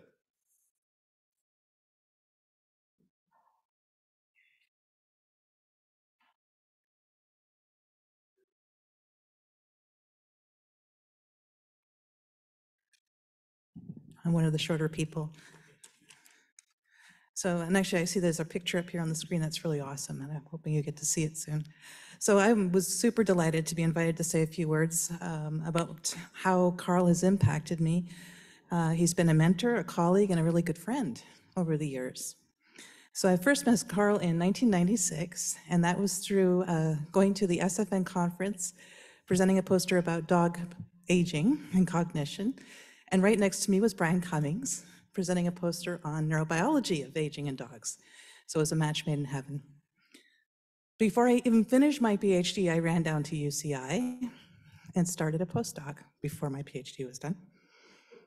And then I finished my dissertation at UCI, and I remember photocopying things on paper. Brian's laughing. Carl was so nice. He let me use the photocopier. I spent probably a lot of money photocopying my PhD dissertation, and then I had to go back home to defend, and then I came back for real. So that was kind of how I started with Carl. And most of that work was based on this canine model of aging work. And I came and learned how to do neuropathology. And so Brian trained me, and lots of other people in the lab trained me. I was an animal behaviorist, go figure. And while I was doing some of this work, learning about immunohistochemistry, Carl said, hey, we have a couple of brains from people who died with Down syndrome. Would you take a look at these? I want to introduce you to Ira Lott, who's here too, to talk about this really interesting link between Alzheimer's disease and Down syndrome. And at that time, I think we had 3 or 4 brains in the repository, and I think Brian had a hand in collecting those. And that's what started my whole career trajectory into this whole space of studying Alzheimer's disease in people with Down syndrome, of which UCI is internationally recognized. We are one of the pillar grants from the NIH. We have $100 million of funding. And that started with Carl saying, hey, why don't you take a look at some of these brains? And this is the theme, as you can see, is carrying through for everybody. So, you know, as everybody says, he's a powerhouse in the aging field. He still is a powerhouse in the aging field. Everybody still cites a lot of his work. In fact, I think I looked up to see how many citations Carl has, and it's a little nuts. So, but he's been a huge mover in the field looking at neuroplasticity and finding treatments for people with Alzheimer's disease. But some of the other things I took home and learned from Carl, and I still continue to learn from Carl, is again this team science concept. Carl really, I think, innovated that whole approach of reaching out to people. He wasn't afraid to speak other languages. He wasn't afraid to say he didn't understand the other language. He still reached out to people all these years, and he taught me a lot of that.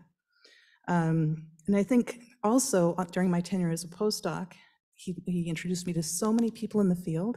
And what was really fun about Carl is we used to sit together in his office when he was having phone calls with the NIH, and I was a fly on the wall. And I got to hear how to operate with program. So he showed me all of those ropes. We would go to conferences, and I'd walk with Carl all through that conference, and he would introduce me to all the people along the way. So he really had a big hand in my career. So I think on a personal note, I want to tell you a couple of things. We had a lot of fun together, Carl and I. We used to get together usually after work in my office when the phone wasn't ringing and people weren't around, so we could really talk science. It was wonderful. He does have this wonderful artistic side to him. And so one of the fun stories I'd share with you is Carl knows my parents very well. And he went up to Nova Scotia and stayed at their house. And he went around Nova Scotia and took pictures of lighthouses.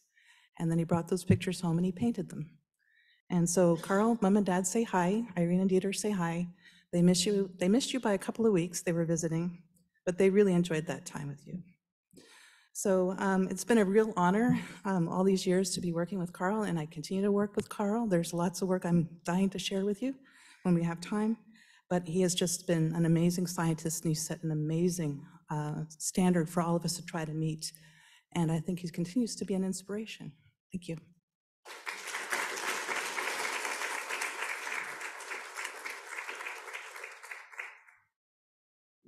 Next here from Linda Scheck.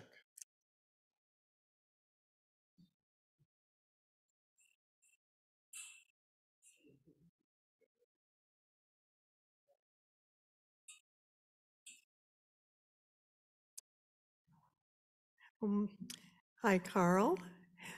It's my privilege to be here to share with everyone the impact you had on the community by an act you took back in the mid-90s. I was executive director at the Alzheimer's Association at that time, and the family were coming to us and saying, we want to go to the research conference at UCI. They were sneaking in, trying to get into the conference, and it was designed for researchers, the annual Southern California Alzheimer's Disease Research Conference. And so Carl said, we can do that. We can open it to the community. And you did.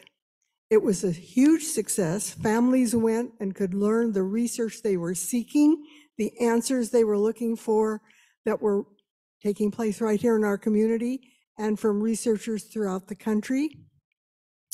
And the testimony is that we just had our 34th annual research conference last month, and it was a huge success.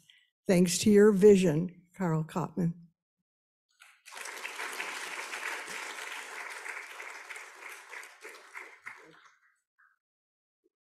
Next, Gary Roman.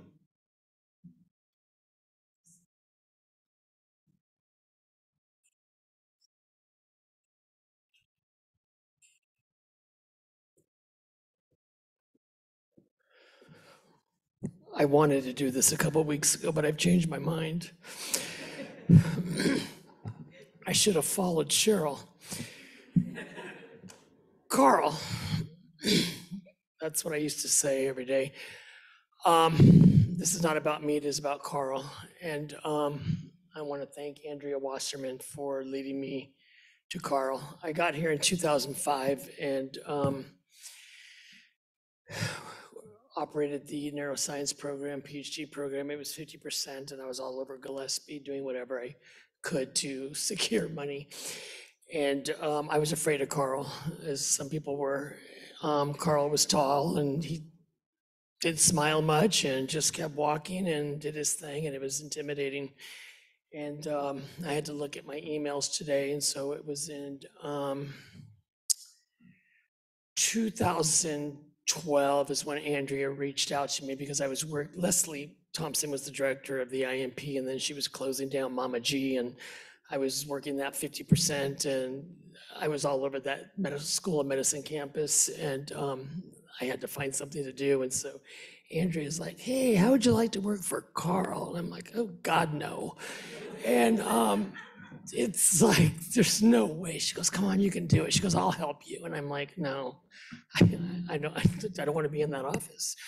And didn't know anything about it, but Andrea said, don't worry, I'll support you. And so when they say it takes a village, you know, I really believe I was part of a team. It was, you know, Carl, Andrea, Nadeem, Dan, Nicole was in that little environment for me, and a bunch of other people. And I have a picture on my phone of a time when we took a picture, and so I wish I would have known there was pictures. I would have put it for proof. Nadeem said tonight, what'd you do, work for Carl for about a year? And I'm like, a year? And he goes like 2? And I'm like, no. So it was a total of 6 years. And when I was able to help out in biosci and get, you know, this position full-time and do more, it was, I had to say goodbye to Carl, and that kind of, I believe it or not, that like broke my heart. You know, I didn't want to leave completely. I wanted to do, you know, 10%. And when I originally started with Carl, it was 25%, but that 25% was really 200%, and it did not bother me. You know, I look at the things I did for Carl, the training grant, his CV, his career advancement things, all those things I had access to. You know, Carl, you know, it was an open book. He was able to contact me anytime. I'm hearing all these stories. Carl's would text me, and I would just picture Carl. What's my password to this? What's my password to that? What happened? Help, you know, and, you know, I have a lot of secrets, and I never thought I would say that. Oh God, Carl, you know, it was so great, you know, going in there. I would go in there in the morning, like before 7:30. I'd go in there in the morning, I'd set things up for the day, and then I'd take off and I'd drive to biosci. And then I'd come back after lunch, and then Carl would need something. I'm like, I'll do that. And, you know, this thing here for me today, I wanted to just say, Carl, thank you for all you've done for the world. And more importantly, I want to thank you for the respect and the trust that you put into me. It was definitely there, and I'm sure the rest of you feel that way too, based on all the stuff I'm hearing. When Carl would be at his laptop, when the gentleman was talking about the computer, I'm like, oh, you have no idea. And, you know, Carl wouldn't be looking, and I'd take his computer and I'd clean it with alcohol and I make it look fresh. And it's like, Carl, your computer's clean. And then Carl would get back, and I would just say, how can someone so successful take so long to do something? You know, with the technology of the change, and that's what I loved about being with Carl. Carl did adapt to this change. The world was turning faster, and he did so much, but yet he couldn't keep up with these things. And then I would show him, and he's like, how'd you do that? And then I would think to myself, who in the hell did this for you for the past 10 years? And when Nadeem would tell me, thank you for doing this, you're a big help to this club. It meant the world to me. And so for that team, and I'll end with this, losing both my parents in the last 2 years to dementia, and not knowing what it was all about until coming here. And then seeing Carl, when I heard what had happened, it was important to me that Andrea got me to the facility to see him. And I just got in his face because I know how to operate with someone who's in a home. And I said, Carl, who am I? And he's like, oh, you're Gary. And I'm like, that's it, and that was good. It made me feel good. And the thing of relating, I said to Carl, Carl, has anybody else come to see you today? He goes, yeah. And I said, who? He goes, Gary Lynch and Chris Gall. It wasn't true, but the conversations continue like they used to continue with us when we were in that office. And so I can't thank you enough, Carl, for the memories. And thank you, Mo.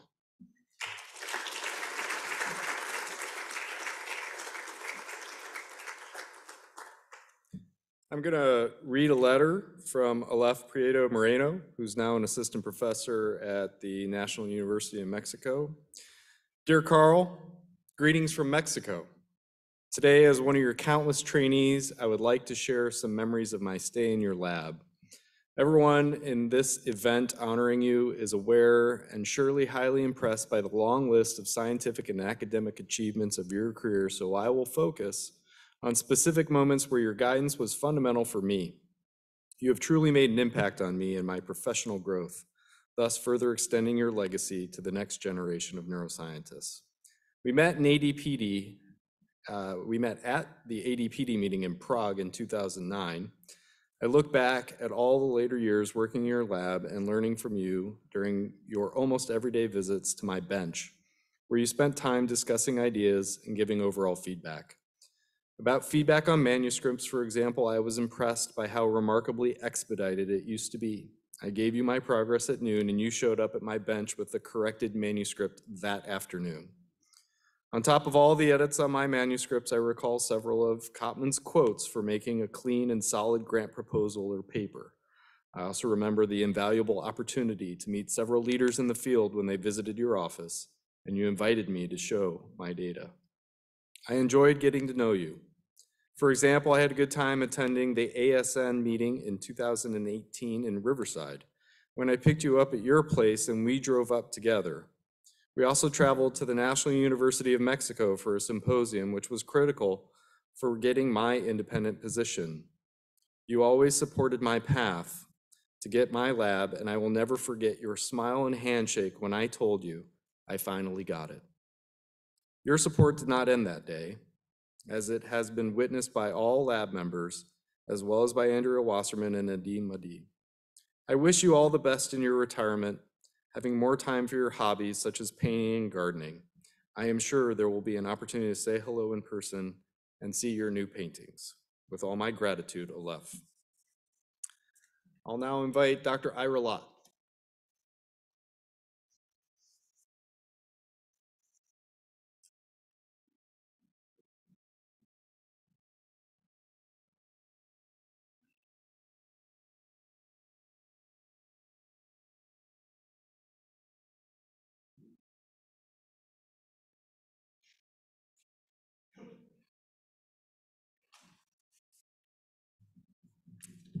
Afternoon.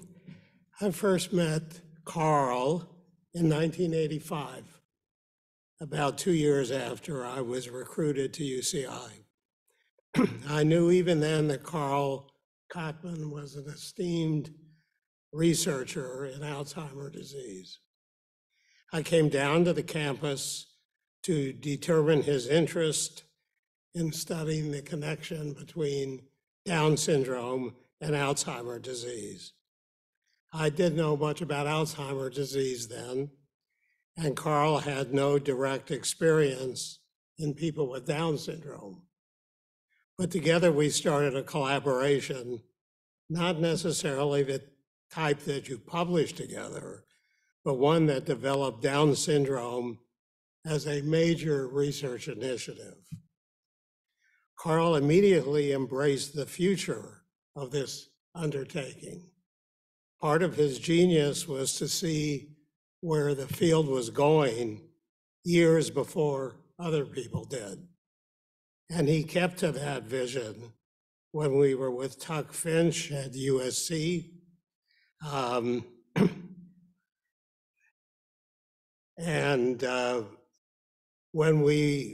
When Carl brought the ADRC back to Irvine, and we went through many grant renewals, and with the recruitment of Frank LaFurla and Josh Grill. Initially, there were 2 of us. Today, Carl, there are over 100 Alzheimer researchers at UCI involved in studying some aspect of Down syndrome. UCI was instrumental in establishing an international group of investigators, forming the only Down syndrome core in the ADRC network, and the recruitment back to UCI of Elizabeth Head. There is now a trans NIH initiative on Down syndrome and a commensurate focus by the National Institute on Aging. Carl retained his support for a Down syndrome initiative through lean years, productive years, years when naive external reviewers asked, "Why are you studying Down syndrome?" I so enjoyed the afternoons when Carl and I would discuss science. Modestly framed on his wall was a certificate indicating that Carl was one of the most cited investigators in the history of Alzheimer research. Carl never boasted about his accomplishments. His vision was firmly fixed on the future. Was Carl warm and fuzzy? Not so much. When Carl gave you a compliment, you earned it. When he gave you a criticism, you probably earned that too. He set high standards and expected one to aspire to them. So bless you, Carl, for the contributions that you have made to the field, to UCI, and to people with Down syndrome. We wish you peace.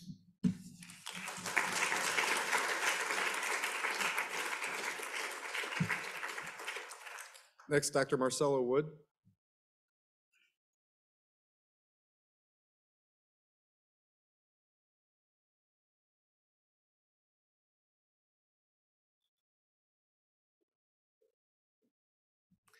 Well, thank you so much. And thank you, Josh and Andrea and Sasha, for putting together, and anybody else involved in putting together such a beautiful event. Carl, it's absolutely wonderful to see you again. It's heartwarming. I wanted to share kind of a couple of perspectives. One as chair. I was Carl's chair for 9 years, and there's a little thing I wanted to share with that. And then also as collaborator. And so we've been collaborating, probably for at least over a decade, and there have been some wonderful times in that. And so first as chair, I never wanted to become chair of the department. I have Frank LaFurla to thank for that. But when I first took over, I'd only been 3 years past tenure, so I was still pretty new. And it terrified me to think of having to deal with these absolutely famous scientists, nationally, internationally renowned, just pillars in the field, such as Carl. And Carl was probably the one I was most afraid of. And when I started, he was actually very warm and fuzzy. And he helped me a ton as chair.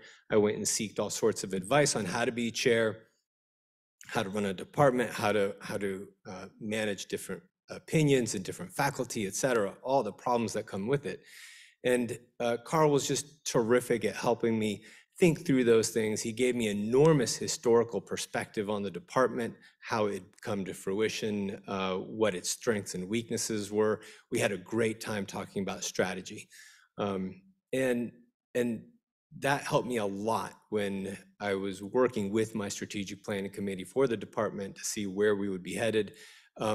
As you've heard, a bit of a common theme, Carl was always way ahead of people.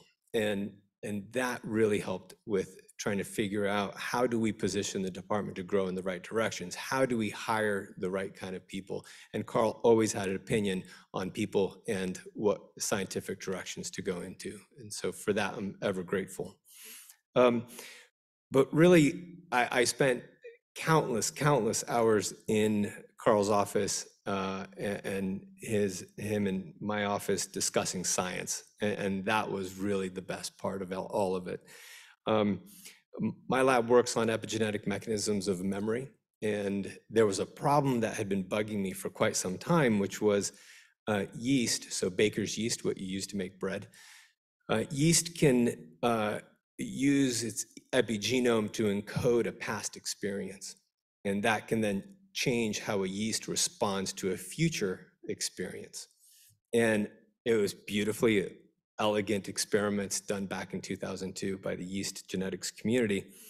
And I wanted to figure out if the epigenome could encode a past experience in something as complex as a mouse. And so you're going from a unicellular organism to a multicellular complex organism that is full of amazing behavior, a mouse. I had no idea how to really go about it. And Carl and I would have tons and tons of discussions about aging, epigenetics, just neuronal function, synaptic plasticity. And then it really hit me. His exercise work was the key to figuring out this problem in translating this yeast phenomenon into a behaving animal. And I remember going back to one of his papers, one of the first papers that he published in Nature in 1995. I have the paper here. And in this paper, he shows how rats that exercise release a neurotrophic factor, BDNF. And there's a little graph in there. And then there's one figure, just one figure, where there's a control brain slice, very little BDNF, and then a slice from a rat that's run for 7 days and explode with BDNF. And I've never seen another Nature paper with one figure from basically one rat with one slice. That's the paper. That's it, the whole paper, the Nature paper. And that's just kind of case in point. Carl is just such a legend in doing simple, elegant, but very impactful work. And that paper, it's been cited, I think, over 1,400 times now, but led to other papers and reviews. Like I just saw a review that Nicole and Carl wrote on the effects of exercise and how it can be therapeutic, et cetera. It's been cited over 4,000 times, but then exploded into mainstream about how we think about exercise and how it affects us. And so it was that exercise work and discovering how different patterns of exercise manipulate BDNF and these temporal patterns that they had discovered. And that's where the answer to what I had been looking for so long and so many years and talking to so many people, it was right there. It was all based on Carl's exercise work. That led to lots of grants. It was always fun writing a grant with Carl and folks in his lab. The grants, I think every single one we ever put in was, regardless of the score, it got funded every single time, the first time in. It was incredible. And then sometimes the NIH would come back with a budget cut. And I remember one time I called up Carl and said, Carl, we got the grant, but we got a budget cut. And he's like, well, we'll see about that. And he came over to my office and we called our program officer and the grants management specialist. And we get on the phone and he said, I disagree with this. Very respectful, very nice, but very forceful, very direct. There was not going to be a cut to this grant. And within less than 10 minutes, there was no cut to our grant anymore. And so, Liz, you were saying how he taught you how to navigate NIH. I learned a lot in those days too. So overall, I can't be more grateful and thankful to my experience in working with Carl, both as a scientist and working with him as a chair of a department. It's just been unbelievable. I was never in his lab, but I'm very closely associated with a lot of people from the lab, and it's been just tremendous. It's impacted me in every way. Thank you, Carl.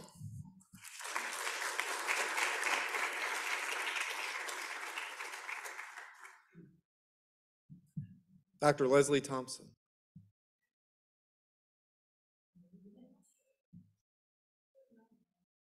All right. It's okay.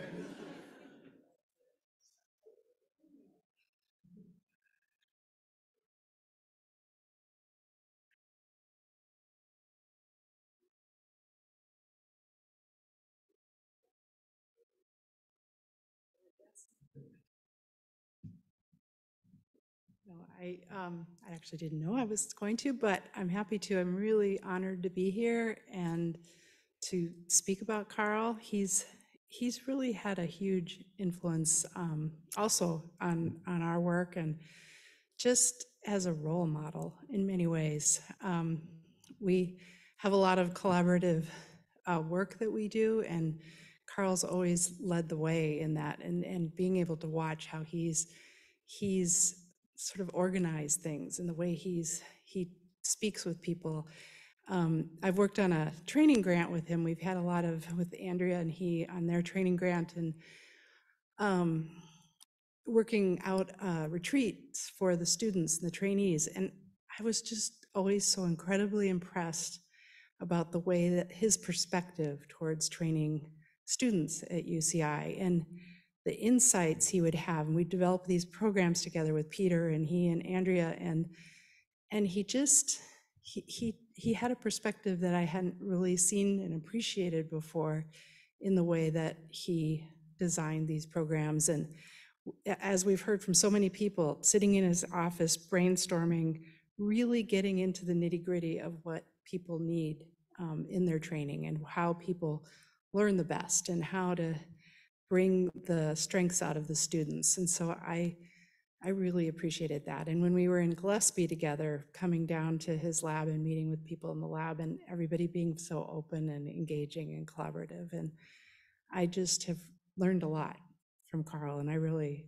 appreciate that over the years. Thank you, Carl, very much.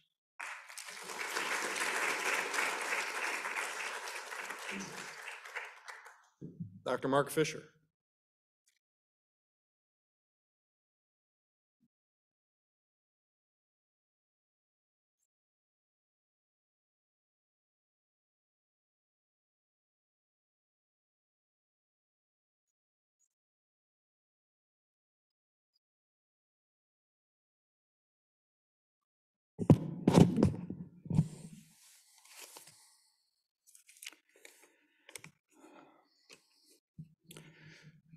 So let me tell you my Carl Cotman story.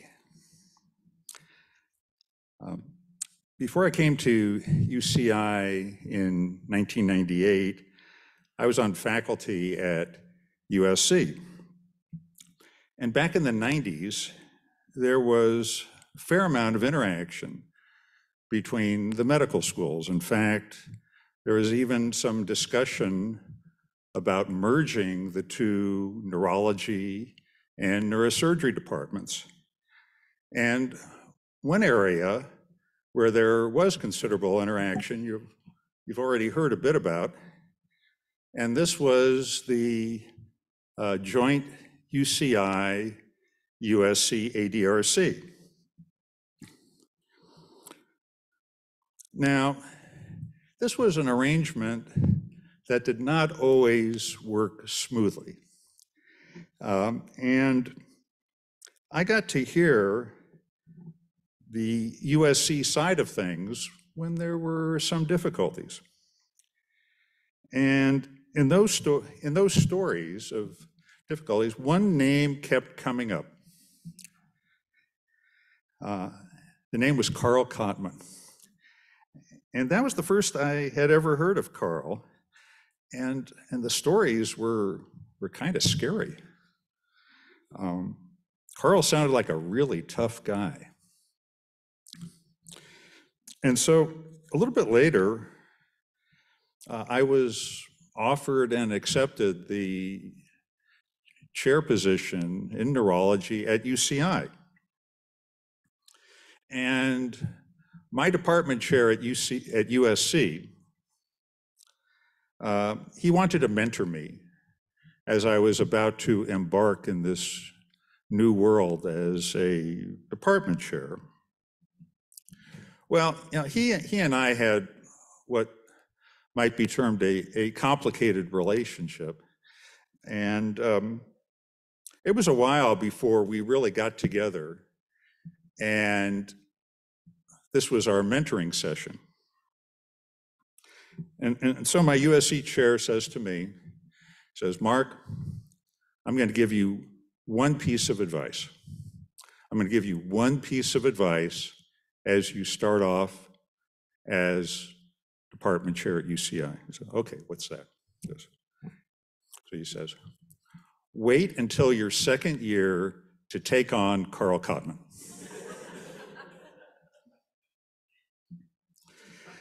So at this point, I'm terrified. I mean, who is this guy, Carl Cotman? And what am I getting into moving over to UCI? Well, as it turns out, Carl was terrific. He was everything you could ask for. If there was anything on his mind, he told you. If there's anything he needed, he let you know. There were no games, no narcissism, just a real straight shooter. We did some great things together. We ran a joint conference honoring Stan Vandenoort, held in this very room. We sat together at the now infamous UCI Neurology Rolling Stones Night held at Anaheim Stadium in 2005. And later on, we got to be good friends and worked on all kinds of projects together, including strategizing on various political issues. And so I just want to say, Carl, we miss you, we love you, and we want to see you back at UCI real soon.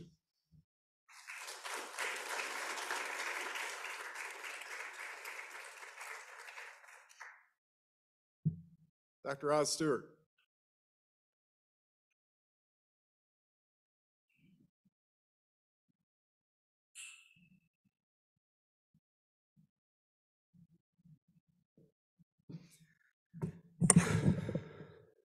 Hello, Carl. It's so nice to be here. It's a little scary. Turns out, I guess I've known you, Carl, longer than anyone else who's spoken. And actually, I think I've probably known you longer than Cheryl has, because I came to your lab in 1970. So this was 3 years after Carl moved to UCI and became an assistant professor here. I don't have pictures from that time. That's probably a good thing for both of us. But there are many good memories, and everything that everybody has said about what a wonderful lab you actually ran absolutely ring true. I wanted to actually do a couple of things. First of all, say thank you for several of the things that you've done for me personally over my career. I actually came to UCI as a graduate student. It was a very nice thing. I had applied to a few places. My undergraduate record was, all right, not great. But I really wanted to come to UCI because I'd heard about this department called psychobiology and the wonderful things that were going on here that really sounded like exactly the kind of thing that I wanted to do. It was really the first neuroscience-like department in the country, even before Harvard, by the way. Harvard won't admit that, but it's true. And so I applied, and I didn't get in. And in early May, I have a very vivid memory. I got a phone call, and it was Carl. He said, well, you were amongst our top tier, but all of them turned us down. And going back to something that Cheryl said, you seem to have worked really hard as an undergraduate. So I'd like to invite you to come to my lab and join our graduate program out here. Yes. So That's how I got into UCI. Thank you, Carl. That's number one, thank you. Because that brought me to UCI, which set the stage for everything else that I've been able to accomplish. I wanted to actually say something about science that not any of you have mentioned so far. So my time in the lab, I joined Carl's lab when he was still really doing just strict biochemistry. He was a biochemist and he was studying the proteins of the synaptic density. And about 1 year into the lab, he teamed up, there's that word again, with Gary Lynch, because they had an idea about how maybe to study reorganization of the brain after injury using histochemical techniques. And it was a remarkably forward-looking thing, a bold, people have used those words before, genius, actually fearless, because everybody then believed that there was absolutely no way that an injured brain could grow. Impossible. Once the brain was developed, it was done. Injury, you're done. But they started this project, and I was fortunate enough to get involved in it. And in that time that I was there, they really led the world, I would say, in establishing that there is synapse growth after injury. And my role in it was actually doing physiology to test the idea. Everybody said, wow, maybe there's this little reorganization, but do they function? And so my part of the project was to actually study whether or not these new synapses functioned. Carl was really good, and several people have already said this earlier, about reaching out for help. So who do you go to for help and advice with physiology? Well, Sir John Eccles, he won the Nobel Prize, right? So Carl invited Sir John to the lab, and he basically asked Sir John, what can we do better? What do we need? What equipment do we need to be able to answer this question? And Eccles said, well, the most important thing that you need to be able to do physiology is a comfortable chair. I said, because Carl had us sitting on these little round stools, no backs to it, you know. So thank you for getting me involved in that very incredible project. And, you know, again, the impact of that work that he led back then just can't be underestimated. Understand, now, today, we all think the brain is plastic, it grows, it does this, it does that. There's the guy who led the field in establishing that. Just on a personal level, Carl has been very important for me in my own career. He got me my first job. Back then, it was occasionally possible to get a job directly out of graduate school.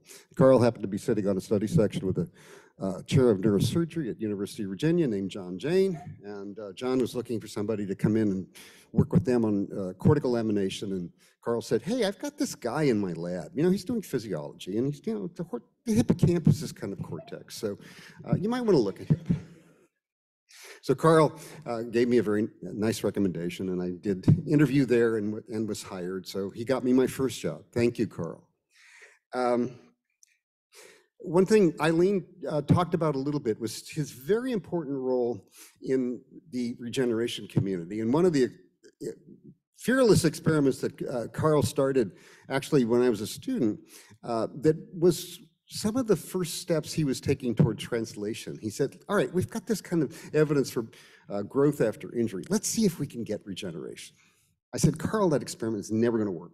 Nobody gets regeneration in the brain.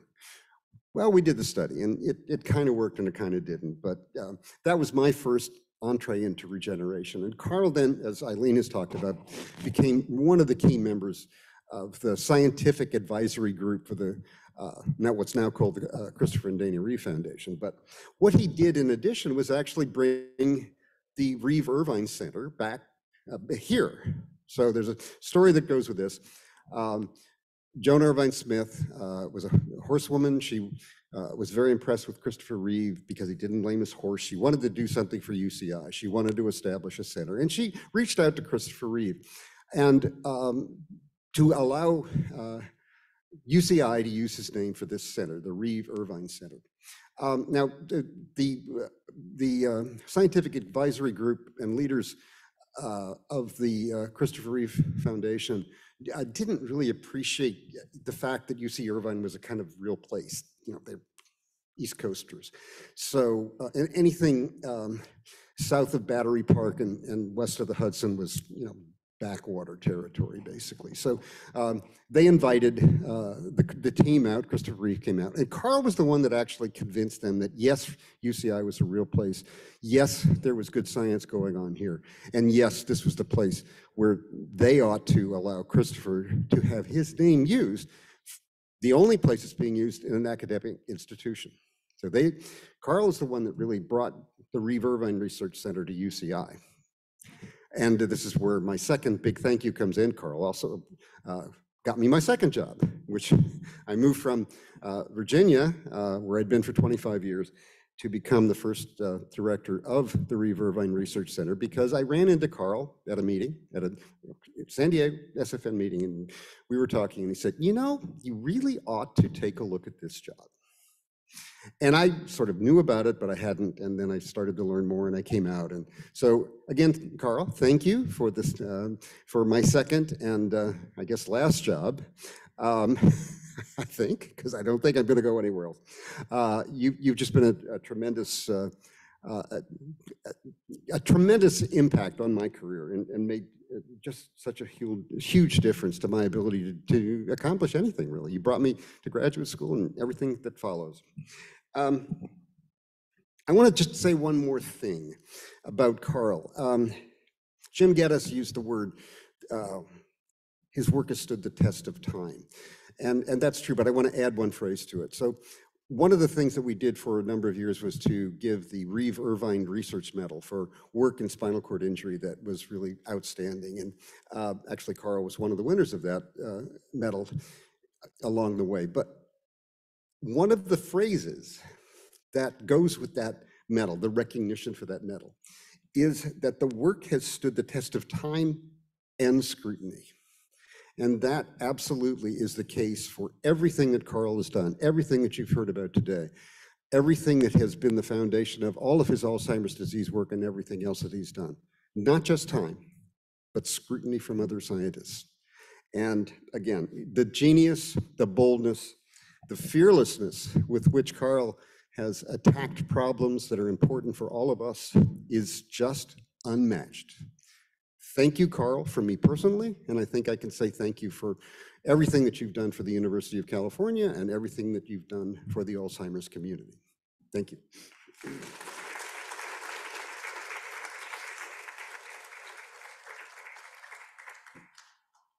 We are not surprisingly a bit behind schedule because of the number of people who wanted to communicate a tremendous love, respect, and gratitude for Carl. We have 2 speakers left, but we did want to leave time in the agenda if anyone here wanted to approach a microphone and offer any thoughts before our closing speakers.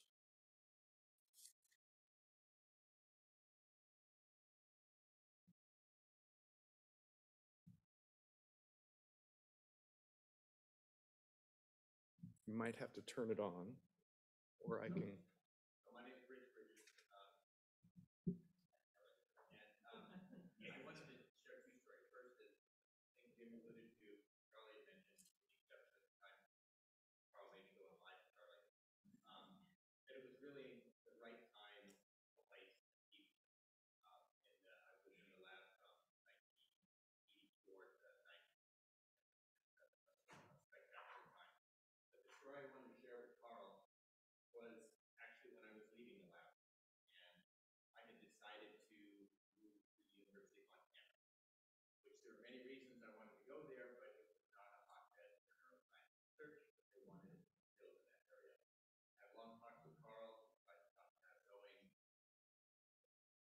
He tried to talk me out of going, but I went nonetheless.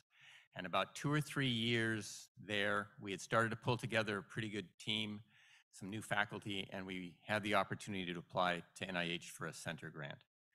And I was asked to PI that grant, and my first step was to call Carl to see if he would act as an advisor. And so he got involved in the project from the very start. We were able to pull together a team, pull together a grant, and to the surprise of everybody, on our campus and myself, we got the grant.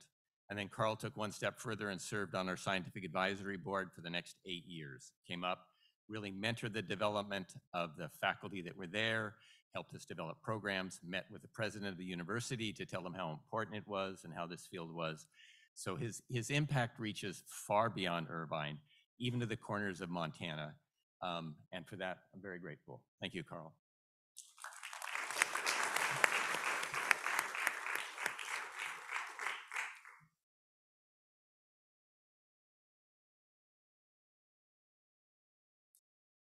Hi, for those who don't know me, which are probably very few here, I'm Pat Keslak. I was with Carl from 1983 to 2003. And I came here fresh out of graduate school with a young rusty gauge into Carl's lab because of the breadth of research that was going on. Carl was well known in the field for his work in neuroplasticity at that time. And I was fortunate enough to start it with partial brain transplants and some neuroanatomy, and then eventually get my psychology license and work in the clinic and do imaging. And I was doing collaborations with people I had no business of doing collaborations with from a variety of different fields, including his daughter's science project in high school. Carl, we may have been one of the few people who published have a high school science project that was published in a scientific journal. I will keep this brief, though. I'm glad to be here today, Carl, and because you've touched the lives of so many people in so many ways that we really appreciate your efforts, your guidance, your mentorship, always providing advice, never micromanaging, but making sure that we worked hard. Getting those phone calls on Friday or Saturday or Sunday morning in the lab saying, "Oh, Pat, who else is there?" Well, Jim's here, but he's in the microscope room, or Kevin's in the dark room. So that wasn't always the case, but we worked hard. We had great guidance. We became friends. We became family. We became collaborators. So we thank you.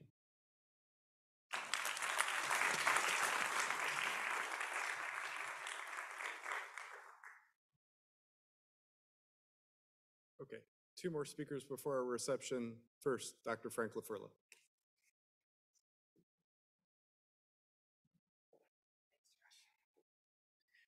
Wow.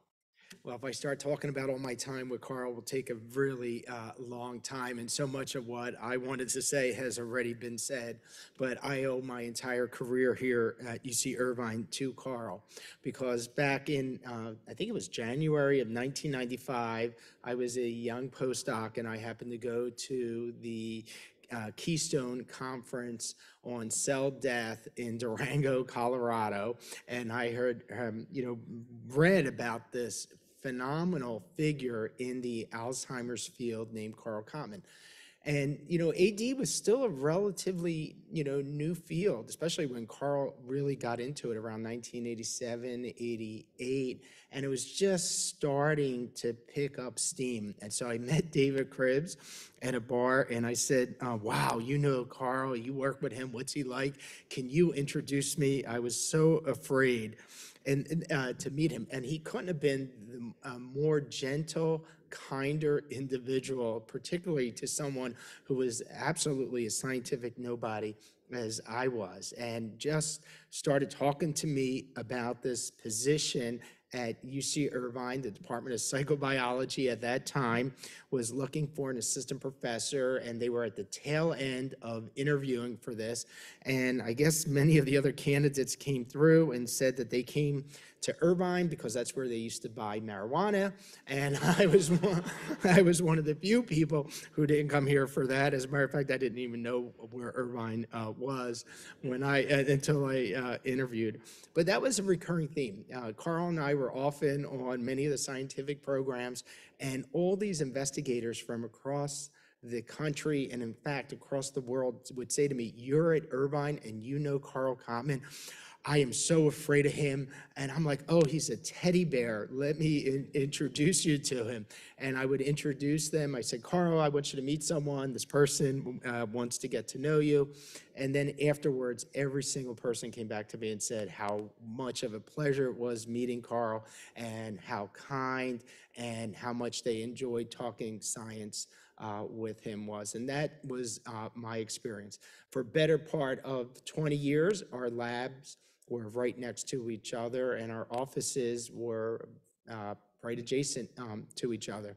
And I can't tell you what an exciting time it was in 1995 to get here when the field had just discovered a couple of the genes that were associated with Alzheimer's disease, and it opened up all these possibilities for cell biology and for animal models. And there was just so much excitement. You had David in the lab, and Andrea Wasserman, and Pat Keslak, and Christian Pike, and Brian, and Eileen. And even though I wasn't an official member of his lab, I essentially operated like I was adopted, so to speak. And there was this intellectual, enrichment that was there. And the other thing that I was impressed about was how much money there was there, right? All of the other colleagues in the department were stressing about, paying money for Xeroxing and not having this journal, not having that. But if you were affiliated with Carl, you were rich. You had it all, right? And so it was a pretty great experience. But you've heard it said today from almost every speaker how incredibly insightful Carl was. And if he has any superpower, he probably has two major superpowers. The first is that ability to see and cut through BS and just see the future direction that science is going into. And I could just give you one example, and it's one that Ira Lott alluded to, that Carl, when he established the Alzheimer's Center here, had Down syndrome as part of the Alzheimer's Center back in 1985. That is truly remarkable, because when I took over for Carl as director of the ADRC, as late as 2011, 2012, some of our external advisors were telling me that we should cut the Down syndrome program, that it had no business being a part of our Alzheimer's Center, and that Down syndrome was purely a syndromic condition, and we would not be able to learn anything about it. It wasn't until the NIA actually had a summit on Down syndrome that the attitude changed in the field, and people came to me and said, wow, UC Irvine is so far ahead of the curve, and it's because of Carl and his vision in that regard. And so I think all of us owe Carl an amazing debt of gratitude. Throughout the years, we're lucky at UCI that he has stayed here. It's not for lack of trying by other institutions. Many of you may know this, some of you might not know, that the NIA actually tried to recruit Carl to be their director. And part of the reason that the Alzheimer's Center was established was in part because of the retention offer that the campus made to keep Carl here. And he absolutely, was a first-rate scholar. I forget how many publications he had. I stopped counting after 800 or so. I'm sure he's up to 1,000 by now. But the thing that I was always awestruck by Carl was how much he cared about the Alzheimer's patients and the people in the community. And Linda, you said it very well. When he put together that conference, he did it from his heart, because he genuinely cared about making a difference in their lives. And that truly resonated with him. It was my honor to take over for him. Ira, you said he was not known for many compliments. I've gotten a few out of him over the years, and one of them was a few years ago. He came into my office and he said, my boy, you did pretty good in taking over and taking this to new places. And that was, greatly appreciated. And I think the fact that the Institute is now on our F2 generation, Carl was the founder, I was F1, Josh is F2, really speaks to the legacy that you helped to establish. So I think we should all get up and give him a standing ovation for everything that he has done.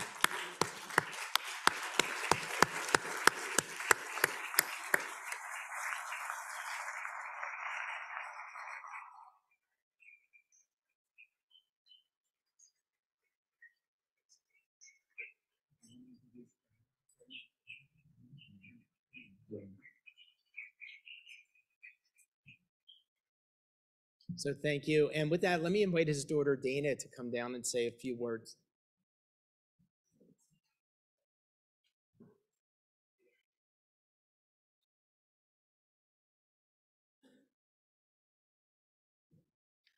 Well, good evening, everyone, and thank you for all of your contributions and comments today. They're very much appreciated on behalf of the family. This has truly been a very difficult time. Sorry, I'm not usually very emotional. But it's really clear that you all have benefited from him and that he means a great deal to you, and he means a great deal to us as well.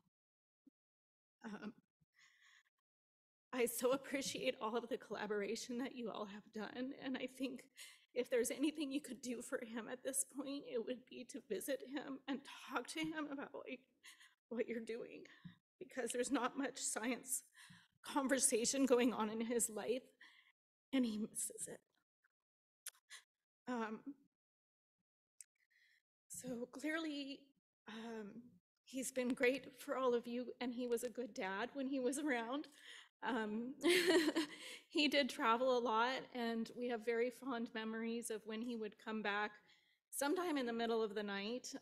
We never really knew when, but there was this bakery along the way where he would pick up these like big Danishes, and we would wake up in the morning and there would be the Danish, and we knew Dad was home. So he also took great pride in art, and he used to wander around a lot at the conferences, and when he traveled apparently, and he would look for things that he would bring to us. And we had this doll collection that he would search and search and search to find the perfect doll that was handmade. It had to be handmade. And from that particular place and culture. And I still have those dolls today, somewhere in a box, but they were very meaningful.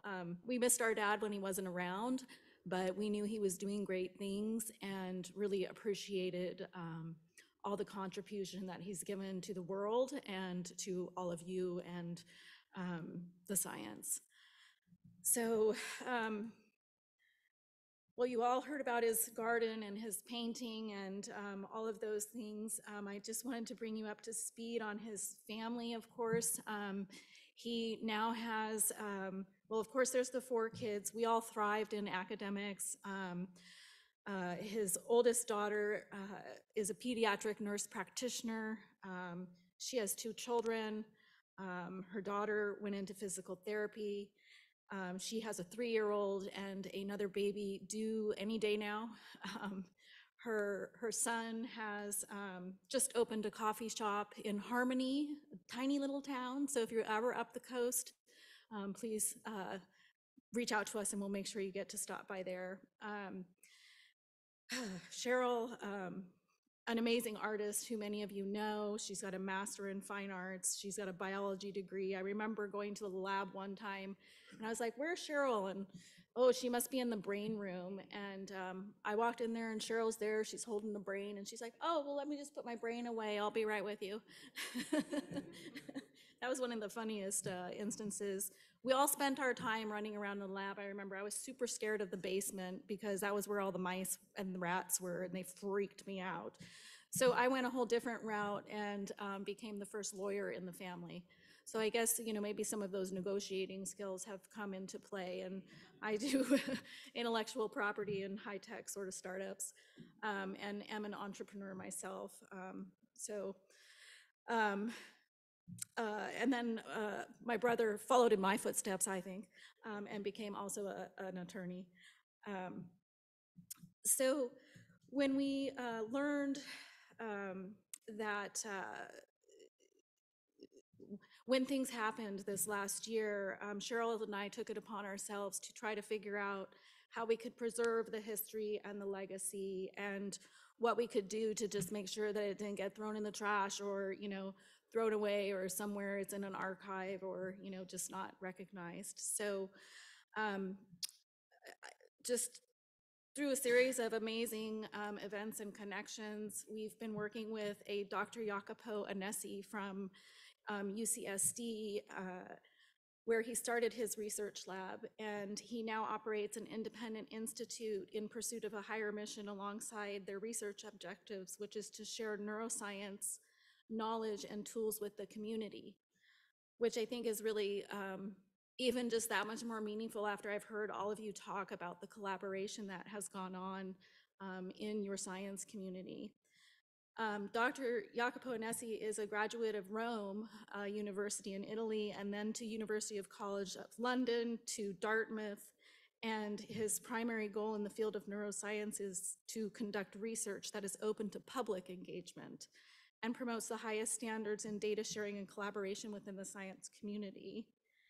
And they have a fully functional research laboratory, as well as actual brains and slides and things that the community can come to, and through government grants also they are able to bring in some of the underprivileged children to expose them to science and research and opportunity that they wouldn't otherwise be able to explore.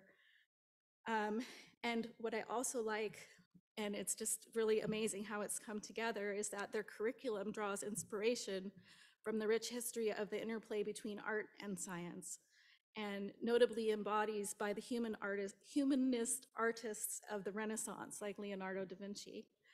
And their work with school children aims at creating a new diverse generation of Renaissance thinkers who will approach world problems in currently unthinkable ways.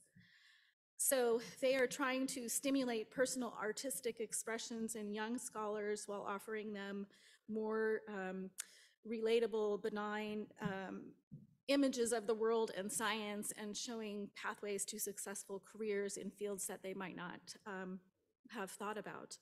So we're pleased to tell you all that the Brain Observatory has agreed to preserve Dad's library of reference books and research books and some other items from his office within their institute, which is down in San Diego, right by the trolley station. So when that is actually all put together, we will let you know and hope that you can come down and visit. That's where I'm at, so I'll be happy to hear if you're coming down and show you around. So with that said, please visit, please keep in touch. Please reach out to Cheryl or I if you have any questions, or just want to talk or get in touch with our dad and your Dr. Carl Cotman. So thank you again for being here. We really appreciate you all, and look forward to the reception and the rest of the evening.